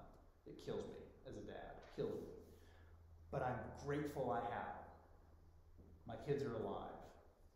Even if we don't get to talk every day, I don't get to walk them to school, I don't get to help them with their homework every time, they talk to me every day. And I get to, and they tell me about their day when I can pry it out of them. It started early. Mostly because Sammy can't focus to save her life. She's just all over the place. I love it. But they're alive. I would much rather have them alive and live with their mom, and I see them once a month or twice a month, than them not exist at all. If you have a rough relationship with your kids or your grandkids, at least they exist. At least they're there to love. If you don't get to see them as much as you can, hey, technology is amazing. FaceTime, phone call, whatever. It's amazing. Don't be covetous of, oh man, I wish they would do this. I wish they would spend more time with these things. Like that lady down the street, her grandkids come and see them every week. Well, one, that's exhausting. But two, okay. So first, you check yourself to make sure what can I do about it. But second, be content with what you have at the moment. Be grateful. And if you're not getting what you think you could be getting, if you're not getting that relationship the way it should be, pray. If you need something, you pray. When Sammy needs something, she's still small enough that she can't get what she needs. So she comes and says, Daddy, can you help me with this? That's how we should be approaching God. God, I want something. If he says no, sucks. Find something else. If he says yes, he will give it to you in his time. But the first thing we should be doing when we want something is go to God. I want a better marriage. God, prayer first. God, help me have a better marriage. And if that means help me be a better husband, help me be a better husband. Help them be a better wife. Help them be a better husband. Help them be a better wife. Prayer is our first response because it's God who does the work, right? We don't do it. God does the work. If I'm screwing up, then that's my work. But if God's doing it, then He'll give us what we need. If God, I want a better relationship, I wish my kids would call me more. God, help my kids call me more. And call them. You know, nothing says you can't pick up the phone. Even if it's an awkward conversation, I need to call my sister more. I'll be honest. I need to call her more. Because I wish I had a better relationship with her, and I'm not going to sit around waiting for her to call me. I'll call her. I need to call her more. That's on me. I can do my part. But I ask God, hey, give us a good relationship. So that when the day comes that our parents are with you, I have my sister. You know, if whatever you want, the whole point of these two commandments is whatever you want, ask God for it. If you have healthy ambition, okay, that's fine, but don't do it at the expense of what God has already given you. And if God says no, be okay with it. That's a hard place to be, and I'm still not there. There will be days that I'm like, man, I need another book. Or right now, God, I need you to sell my house in Tennessee so I don't have to pay this anymore. I don't know what God's trying to teach me at the moment. It's driving me crazy, but I have to be okay with it. I never thought coveting would apply to wanting to get rid of something, but it does. So as we close out these commandments, is there any questions about that? I know that was a lot real quick, and I pretty much preached a mini sermon there. Is there any questions on that? We didn't really go through the question on that, but it's... Well, one thing that I have to keep reminding myself, and it took me a long time to come to what I believe. You know, you got this person, somebody's stronger in this point than you are, and you need. But Jesus was born incarnate. These 10 commandments preceded his birth. Mm-hmm. Jesus hurt. Jesus didn't question God, but he was highly tense when it came to this season of Lent. He knew that it was getting ready to come down. Mm-hmm. And he was sweat blood, you know. He had questions. He said, God, why have you forsaken me from the cross? You know, he was suffering it. Yeah. And he had good times growing up. He went to a wedding. He saw pretty brides. Yeah. The thing was, he didn't act on the temptation. Yeah. Therefore, his stronger than me. Okay? And to get that in perspective, that Jesus actually, his feet got dirty. Yeah.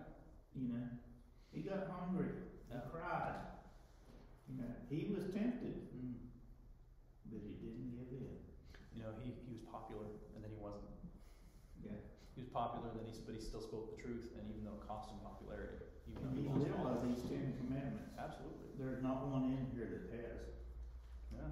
And he... I know I have it, and I'm just from your conversation, I'm pretty sure you have it. Totally understand. Absolutely.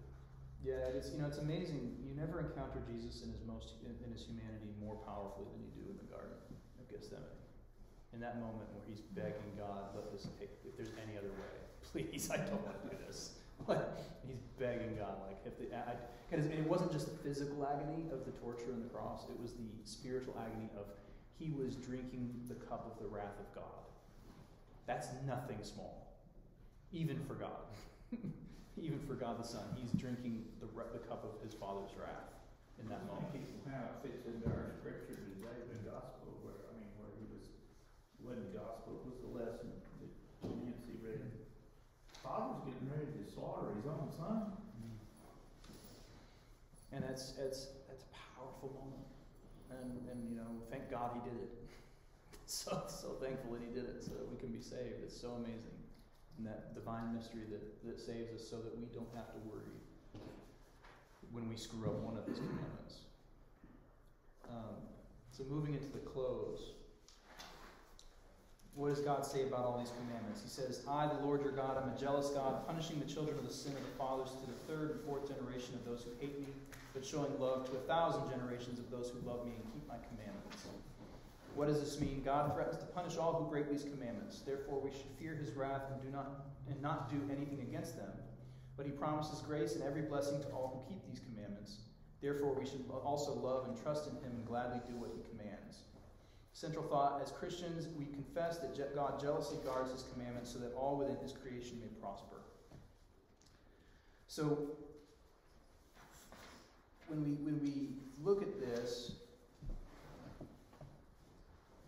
we see, if we move through these questions here a little bit, one is, why does God describe himself as a jealous God? Because in our culture we think of jealousy as being a negative trait. The main reason is God refuses to share us with other gods. When God says I'm a jealous God, when I'm jealous of someone, so if Ashley were talking to a male coworker, and if I were to get jealous, one, it's a sin because I'm prideful enough to think she belongs to me, even though she's my wife. Like, I don't own her, she's part of me, so therefore, it's not ownership, it's we're one person. But two, I'm failing to trust her. I'm failing her to trust her keeping those commandments. That kind of dynamic of jealousy is a negative dynamic, thinking that I deserve more than I do, which, as I said before, all we deserve is sin and death and hell. That's what we deserve as human beings, every single one of us, regardless of what we do. God, when he's jealous for what he deserves. He 100% deserves worship. He 100% deserves obedience. He 100% deserves to all the worship, all the glory, all the obedience. No other being in the universe deserves as he does. So for him to be jealous is not a negative trait. It's because he's jealous for what is his. It's his. He deserves it. So he absolutely is a jealous God. He doesn't want us to share it. He refuses to share us with other gods. So what moves God to punish or bless? Disobedience provokes God to righteous anger and to punish sin. God's undeserved loving kindness moves him to forgive and bless us for the sake of Christ. There's some theological terms. This is God's proper work versus God's alien work. It's just a way of saying, okay, in his work, when we disobey God's anger and wrath, he desires the destruction of the sinner.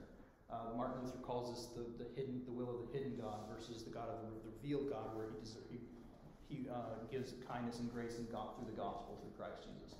God reveals his gospel, his salvation through Christ, and in his hidden state, he desires the destruction of the sinner, where he drives us under the weight of the law to the gospel, to the revealed God of Jesus Christ. So in this, God's desire to punish or bless is based on his righteousness and his two characteristics of his righteousness and his loving kindness and his grace and mercy. And he expresses his loving kindness, grace, and mercy in the person of Jesus Christ and the work that he did for us.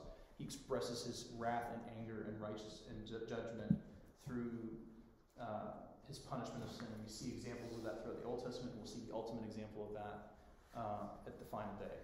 And we see that. We actually see that example as well at the cross, that God's full righteous anger is poured out, and his justice and his punishment is poured out on Christ. Christ takes all of it for all the sin of the world in that moment, spiritually and physically. So what's our response? We should reject all other gods. We should turn to God in repentance, trusting in his mercy for the sake of Jesus Christ our Lord. And we should eagerly seek to know God's will and gladly do what he commands. So we cannot keep these commandments. There's not a commandment, especially with the nuance, like going into the detail. It seems like you hear these commandments as one sentence, and then you go into detail, like, oh, I did that. I definitely broke that one. I broke that one, and all 10 of them. So absolutely, we should be punished for those sins. Our response to that is repentance and recognizing, I can't fix this. I can't keep this commandment. If you break even one of those commandments, you deserve punishment and death. That punishment is carried out. When God says, I will not by any means leave the guilty unpunished. He did not leave us unpunished. But our punishment was taken by Christ. We are still guilty, but our sentence has been commuted. Our sentence has been taken upon by Christ. He paid the penalty for us. That brings a little more weight to it. It's not just that he died for our sins. We deserve death and destruction and the full wrath of God Almighty, which is absolutely terrifying in a way that there's no analogy that can fit it. And Christ himself stepped in and said, I'll take that. And so in our repentance, we say, hey, he said he's going to take it. I'm going to let him cover my bill. I'm going to let him cover my debt. I'm going to let him take my judgment. He's taken my judgment. He can do that. I'm going to do what he says to do. I'm going to throw myself upon for his sake for repentance. And as a result of that, we are equipped to better keep his commands. And one day, come Lord Jesus, we will lose our sinful flesh and we will be able to keep his commandments again. Where we will not break them. Where we will not fall into sin. Where we will not be tempted. We will no longer be fallen and because of Christ. And I look forward to that day.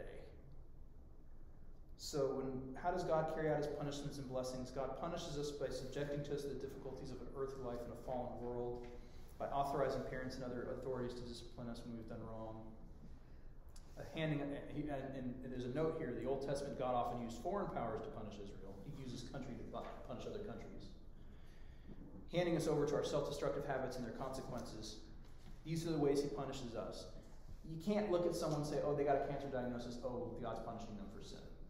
That's not how that works. We don't know why they got cancer. We have no reason to know why. All we need to know is that person is suffering. We're going to come alongside them and love on them and love our neighbor and point them to Jesus. And hope and point to them and say, look, regardless of what happens with this diagnosis, Jesus. Jesus. That is the point. That is the focus. We do not know why people suffer. We know that all of suffering is part of sin in one way or the other. It's a part of the greater sinful state of the world. That's just a fact. That's just how it is. God allows these things. Sometimes the punishment is as simple as the natural consequences of the sin you committed. You break into someone's house and steal some stuff, you go to jail. I used to tell people all the time when I worked for the police department, God may have forgiven you for the eternal consequences, but he has not saved you from the temporal ones. You still have to go to jail. You still have to pay the penalty. It is what it is. So sometimes that punishment is the temporal punishment of the consequences of sin through the state, through, you messed up with your spouse and now you're divorced. Sometimes the natural consequences of sin, whether it's yours or your partner's or both, whether it's yours or your spouse's or both, Sometimes there's just multiple ways that God does this in our life today. But we don't have the authority unless God himself steps down and says, yes, this is punishment for your sin, as he does to the prophets in the Old Testament repeatedly. We can't say if someone's born blind or someone goes deaf or someone is suffering from some physical ailment or poverty or whatever, that is necessarily the consequences of sin. We don't have that authority. We don't get to sit in judgment. We don't get to look over God's shoulder and say, oh, this is what God's doing. God doesn't tell us. It's none of our business. What we do know is that God has told us to preach the gospel, love our neighbors. That's what we do. So God fulfills his promises by blessing the earth, by giving us parents and other authorities for supportive life, which is interesting. If you notice this, in the previous question, or earlier in B, it says one of the ways God punishes is by authorizing parents and other authorities, and then as one of the ways he blesses us is by giving us parents and other authorities. They are both. There's a blessing and a curse there. That our parents are both a measure of punishment if we screw up. The authorities are a measure of punishment if we screw up, but they are also a blessing. I think most parents think children sometimes are both.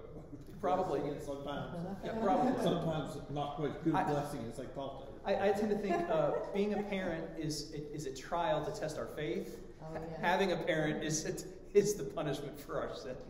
But when it's interesting to us today, you think our government's a pain in the butt, and it's a pain, but it's a gift. Our government is a gift from God. God has appointed this government, such as it is, for his purposes, and we should be thankful that God has seen fit to restrain the wickedness of man through government, even if we chafe. Because even as we see the way our government goes and the way other governments go, it could be so much worse. No government is awful in the face of the depravity of man. And so this is government authorities, just as much as parents, are both a punishment for sin and a blessing for the furtherance of human life until Christ returns. He also blesses us with health, talents, work, family, and possessions. These are not measurements of your faith. These are not measurements of your standing before God. If you are healthy, it doesn't necessarily mean that you are on good terms with God. And if you are suffering illness, it does not mean that you are sinful. That God sees you as sin. You're being punished for sin. But good health is a blessing. Good possessions, having your needs met, having the money you need, having a house, all the clothing, all these things are blessings. They're just not a measurement of your state before God. That's a key point to make there, because there's a lot of people out there who will say that it is, as we discussed earlier. Every blessing of God flows from the fact that He has sent us a Savior from sin. In Him, all God's promises are fulfilled. In Christ Jesus, we have all we need. If we trust in Him and we take to Him our problems and issues, He will be surprised at the way God provides, regardless of what the circumstances. This doesn't mean that if we live a certain way, things will always go the way we want. No, that's works. We don't get to manipulate God into doing what we want Him to do just because we think, oh, I'm living a good life. No, we don't get to manipulate God that way. God is not a genie that if I live a certain way, then He'll give me what I want. No, it's not how it works. That's not a measurement of it. We just have to trust that God is going to provide for us. We throw ourselves upon the work and mercy of Jesus Christ and not trust, and we don't get to pat ourselves on the back. The minute you start patting yourself on the back, the minute you're like, oh, I need to pray and say, hey, God, forgive me. My sin of pride. I have not loved you and not loved my neighbor because I just patted myself on the back, thinking that, oh, I earned this. No, God gave me this. What does God threaten against those who hate Him and break His commandments? Ultimately, God threatens those who break His commandments not only with earthly punishments, but with physical death and eternal damnation in hell. That's just a fact. There's a lot of preachers who will try to shy away from that. A lot of preachers who will sit there and try and, say that that's not a fact, but it is. The Scriptures don't leave us any wiggle room. There is eternal punishment for sins. There is consequences for what we do. And if we are in rebellion against God, if we are refusing to the forgiveness that He's given us through Jesus Christ, if we're refusing to submit ourselves and throw ourselves upon Jesus and His work, and bend the knee to call Him Lord now and receiving His gifts of salvation and forgiveness, then there is a consequence. And it's like I said on Wednesday night in the sermon for Ash Wednesday. The only people who who end up in hell are those who refuse the gift and they have brought it upon themselves. God, in His good justice, has deemed that all humanity is sinful and that the consequences of our sin have to be paid, whether that's through Jesus Christ or through our own eternal punishment. And that's just a fact. But thanks be to God, we have Jesus Christ and we can bend the knee, and God has given us forgiveness and salvation through Him. So we don't have to worry about it. We can just be thankful for it. God warns children against the children of such rebellious parents, so that they will not imitate their parents in hating and disobeying God, but will instead love God and keep His commands. So if your fathers, if our parents did not serve God, that doesn't mean we can't. And God warns us against that. Like, I am not responsible for the sins of my father. I'm responsible for responding to Jesus Christ. If my father had not responded to Jesus Christ, I would still be responsible to do so. And I don't want to follow in the footsteps of my fathers. You see that repeatedly. God commanding people and the prophets, like, don't follow in the sins of your fathers. Stop it. Stop doing that. Just follow me. You don't have to. Just because your daddy did it doesn't mean you have to do it. Just if your parents were divorced and your grandparents were divorced and your great-grandparents were divorced, doesn't mean you have to get divorced.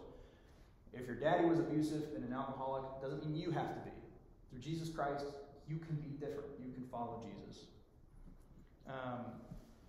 How carefully does God want us to keep His commandments? He wants us to keep them perfectly, in thought, word, and deed, which none of us are capable of doing.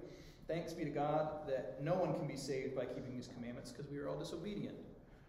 The only way we can find rescue from the condemnation of God is by His merciful kindness through His only begotten Son, Jesus, to rescue us from our sin and the condemnation we deserved. As our substitute, Jesus kept God's holy law perfectly, suffered, died, and rose again for us.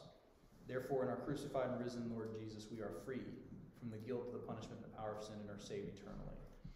The works of the law, the whole point of this whole section, the reason the Ten Commandments are front, is to show us the law, and that the law cannot be satisfied by us, that we cannot keep the law, and that we need the gospel. Jesus Christ is the point. We cannot keep this law, and if anyone says they can, they've already lied. By saying they've kept the law perfectly, they have failed to keep the law perfectly. After you read Leviticus, you understand then you thank Christ, for taking our sins. Oh yeah, We couldn't obey that. And how many of those laws were laws of because of the hardness of our hearts? Yeah. You know, when you think about it, like divorce, people say, well, why does Moses let us get divorced? Well, that's for the hardness of your hearts. That's not the way it's supposed to be. Like Moses allowed divorce because of the hardness of your hearts as a measure of grace. To keep you. So there are certain things in the law that they're like, this is only because we know you suck, and you need that measure of grace. So when you think about it, it's exhausting. I have a friend of mine. When I spent a lot of time studying Islam in school and in my careers, and there were times that I could see the appeal of it. Just because on studying it, I could see its attempts, and it appeals to the Adam in us, because the Adam in us is always looking for something to do to justify ourselves. And I remember a good friend of mine, he's a Muslim, and he says, well, why don't you just convert, become a Muslim? I'm like, because it's exhausting. It's exhausting to think to have to do everything perfectly when I have my Jesus who did everything for me. Why would I do that? Why? Why would I go try to do everything that I know I can't when I have Jesus who did it for me? Like, that's easy. It's exhausting to think about trying to keep the law because I'm incapable of keeping the law. But resting in the gospel and resting in the knowledge of the fact that Jesus Christ died for me and I don't have to do anything except just die to myself. Sounds like a big ask, but really isn't. Bonhoeffer says Jesus bids any who would follow, I'm paraphrasing, bids that any who would follow him come and die. Must first come and die, is what Bonhoeffer says about following Jesus. And that is both the easiest and the most difficult thing to do. To constantly die to ourselves, to follow Jesus and put on Jesus. And that the weight of the law reminds us that we have to die. But that we will live. The gospel tells us that we will live again. So, any questions, thoughts, complaints, insults as we finish up the law? One place in our service every day, Lutheran service, when it talks about you have to do it as an ordained minister of God, I declare. Our old red book used to state it. In fact, there is a condition on that forgiveness. You get truly sorry and humbly ask for the forgiveness. Yeah. You just don't, like the kids, you see kids as, I'm sorry, Mama, sorry, Mama, sorry, Mama, you know. And that's the 10th time you say, you're not sorry. And let me give you something to get sorry about. Yeah, most of us, if you're an old case mother and father, you've heard that before. But there are conditions, just like the Lord's Prayer. There's a condition that I forgive my sins as I forgive others. And even sometimes that's hard. And I think it's important when we consider that, because that feels like work. That puts the emphasis. I think the main reason that word verbiage was changed in the book was because by saying truly sorry, if you're truly sorry and then truly repentant, you are forgiven. Your sins are forgiven. That puts the emphasis back on you, and that's not where it should be. Because then, because that was one of the things that drove Luther crazy before the Reformation was he said, I don't know if I'm truly contrite, because the Catholic Church taught that in order to be forgiven, you had to be truly repentant and truly contrite when you went to confession. It didn't matter if you just said, I confess this sin. They said you had to have true contrition and true repentance. And Luther kept saying, I don't even know what that means. I don't even know if I have true repentance and true contrition. So, when you say you have to be truly and humbly repent, when I say that, if you say that as make that a clause of the condition of forgiveness, again, it makes me start to think, it puts the stress on me, like, oh crap, I have to be true, now I have work to do. I have to work and be truly humbly repent. I don't know if I'm truly humbly repentant. What I do know is that I don't want to do that, I want to follow Jesus.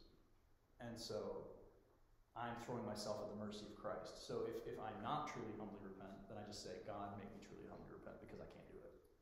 So that danger, even the danger of forgiving my trespasses so that I can, as I forgive others, there's a problem, because it's very Catholic theology to say there's a condition there that I have to be forgiven, I have to forgive others to be forgiven.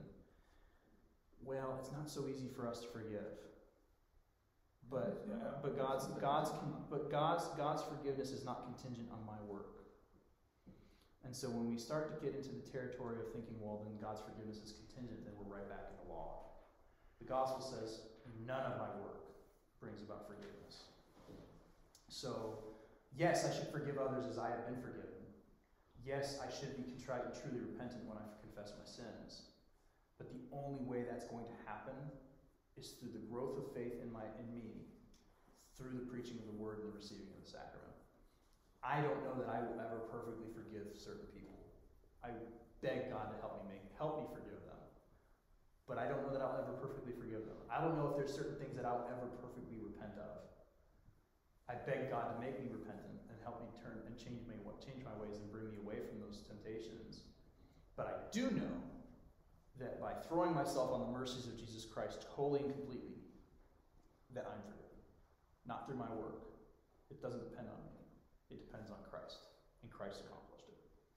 So with that, you have to be careful with that language. When you start to say that grace is contingent, because then you're right back pre-Reformation. You're right back in law. You're right back in works, because that's a work, and we don't do that here. If any good works come from me, it comes from Jesus in me. If I am a good pastor, it's not because of me. If I have a good sermon, believe me, that's how I know I did nothing. If I have a good sermon, if you got a lot out of it, that had nothing to do with me. That had everything to do with the Spirit, not me. Because I don't get to pat myself on the back. If I love my wife well, it has nothing to do with me, because I'm a very selfish and arrogant person. And it's just a fact. And God is fixing that in me. And has forgiven that in me. If I love my wife well, it's because Christ is loving my wife well through me. So if I am truly contrite, if I am truly repentant, if I am truly forgiving others, it is not me who's doing it, it's Christ who's doing it for me. And that, again, it goes back to that analogy of I'm drowning and I have to let the lifeguard drag me to shore. I can't save myself. I have to let the lifeguard do the work. Because if I start fighting him, we both drown. And in this case, Christ can't drown. So if I start fighting him and try to do it myself, I drown. But if I just relax and I say, you know what, God, I'm going to do the best I can. I'm going to believe what you say. And because I believe what you say, I'm throwing myself on you and receiving your gifts. Then he'll do the work. He'll do the work. You reckon the Lord is kind of tempted to sometimes when we're praying and said, Lord, I need you to forgive me. This is not a No. I don't think that at all. Parents do that way. Parents do, because we're not perfect. But I don't think for a minute God ever says not again. I think God says, absolutely. Absolutely. Why? Because I am merciful and forgiving. What is that? Let me see if I can find it real quick. What is that passage in Exodus? Yes, that's exactly And abounding what in Slow to steadfast anger and abounding in steadfast love. I need to memorize. I'm terrible at memorizing. When you look at that verse, when he says that is, he's absolutely slow to anger. That's who he is. He wants to forgive. God wants to forgive us. So much so that he came down, became a human being, suffered death, and was buried, and rose again on the third day. Like, he wants it so bad that so when we come and say, God, forgive me, the story of the prodigal son is not the story of an unbeliever who comes to faith. It's the story of a believer who left the faith and came back. Every time we sin, we leave. And then every time we repent, we come back, and God the Father welcomes us with open arms and celebrates with a party. Every time we repent. There is no, oh, again, he ran off. No, he says, I'm so glad you're home. Come on, let's have a party. He throws the robe of Christ's righteousness over our shoulders. He says, you're covered. Every time. Not because of anything we did, just because we came back. We have trouble understanding that because we can't do it. It's a mystery. It's a divine mystery. We don't understand. We don't understand it any more than we understand anything else in that. We will never understand it fully. It doesn't make sense to us because we're sinful. Yes, sir. You've said a lot of good things since you've been in this church. One thing that sticks out to me more than anything else, you told us in Sunday school, and it's about a life preserver. And you know, when we get jumped in the lake, we'll throw a life preserver out in case we need it. We're always reaching for it. But you said put that life preserver on. Buckle the straps. And then you can't sink. You can relax. The analogy I think about it with. Stuck with these something. Oh yeah, and to further explain the analogy is I think about it when you know the old stories and cartoons when they have the ship has the life preserver with the name on it in the circle and it's attached to a rope and they throw that out. So there's no buckles. You just receive it, you put it on, and then they drag you in. Yeah. That's the version I think of because it's just like you just hang there. You just hang there, and it's like Goose on Top Gun getting dragged up to the chopper when they try to pull him out. You can tell he's dead, but they pull him up. That's us, just laying there, completely dead in our sin, and God pulls us up to salvation and life. And that's just, it's so beautiful. It's so relaxing to think, oh wow, wait, what? It's hard to believe, and our flesh tries to work against it. Adam keeps wanting to try. Oh, I have to justify myself. I'm a good person. He's an awful person, but I'm a good person. The flesh constantly does that until the day of our death, and we're free of it until the resurrection. And then Adam's gone in the resurrection, and we are finally free. And it's a wonderful thing to do. Any other questions, thoughts? All right, let's go ahead and pray and get y'all out of here. Dear Heavenly Father, we thank you so much. We thank you so much for the law you've given us and made it how abundantly clear you have made it to us, what we must do to satisfy your justice and your righteousness. And we thank you so much that you saw us unable to complete that, so that you sent your Son to die for us so that he could take the punishment for our breaking your law and satisfy your judgment that we might enter into righteousness and eternal life through him. Lord, we feel the weight of your law, and even as the psalmist cries out, we thank you for the salvation we have in Jesus Christ that allows us to rejoice in your law, to look at this and say, yes, that's a good thing. Even if we are unable to keep it, we recognize it as a good thing. We thank you so much for your salvation, for your forgiveness, for the fact that you tirelessly forgive us. And we ask that you continue to do so, that you continue to stir up in us faith, that you continue to equip us with your Spirit so that he will bear fruit in us in the form of good works. Not works for our salvation, not works that are coming from us, but works that are coming from you within us. I ask that you give each of us a safe trip home tonight, that you give us a good week and opportunities to bless you and praise you and share you with our neighbors. I ask that you give us a good rest as well. We ask all this in the name of Jesus Christ, who with you and the Holy Spirit is worshipped and glorified, one God, forever and ever. Amen.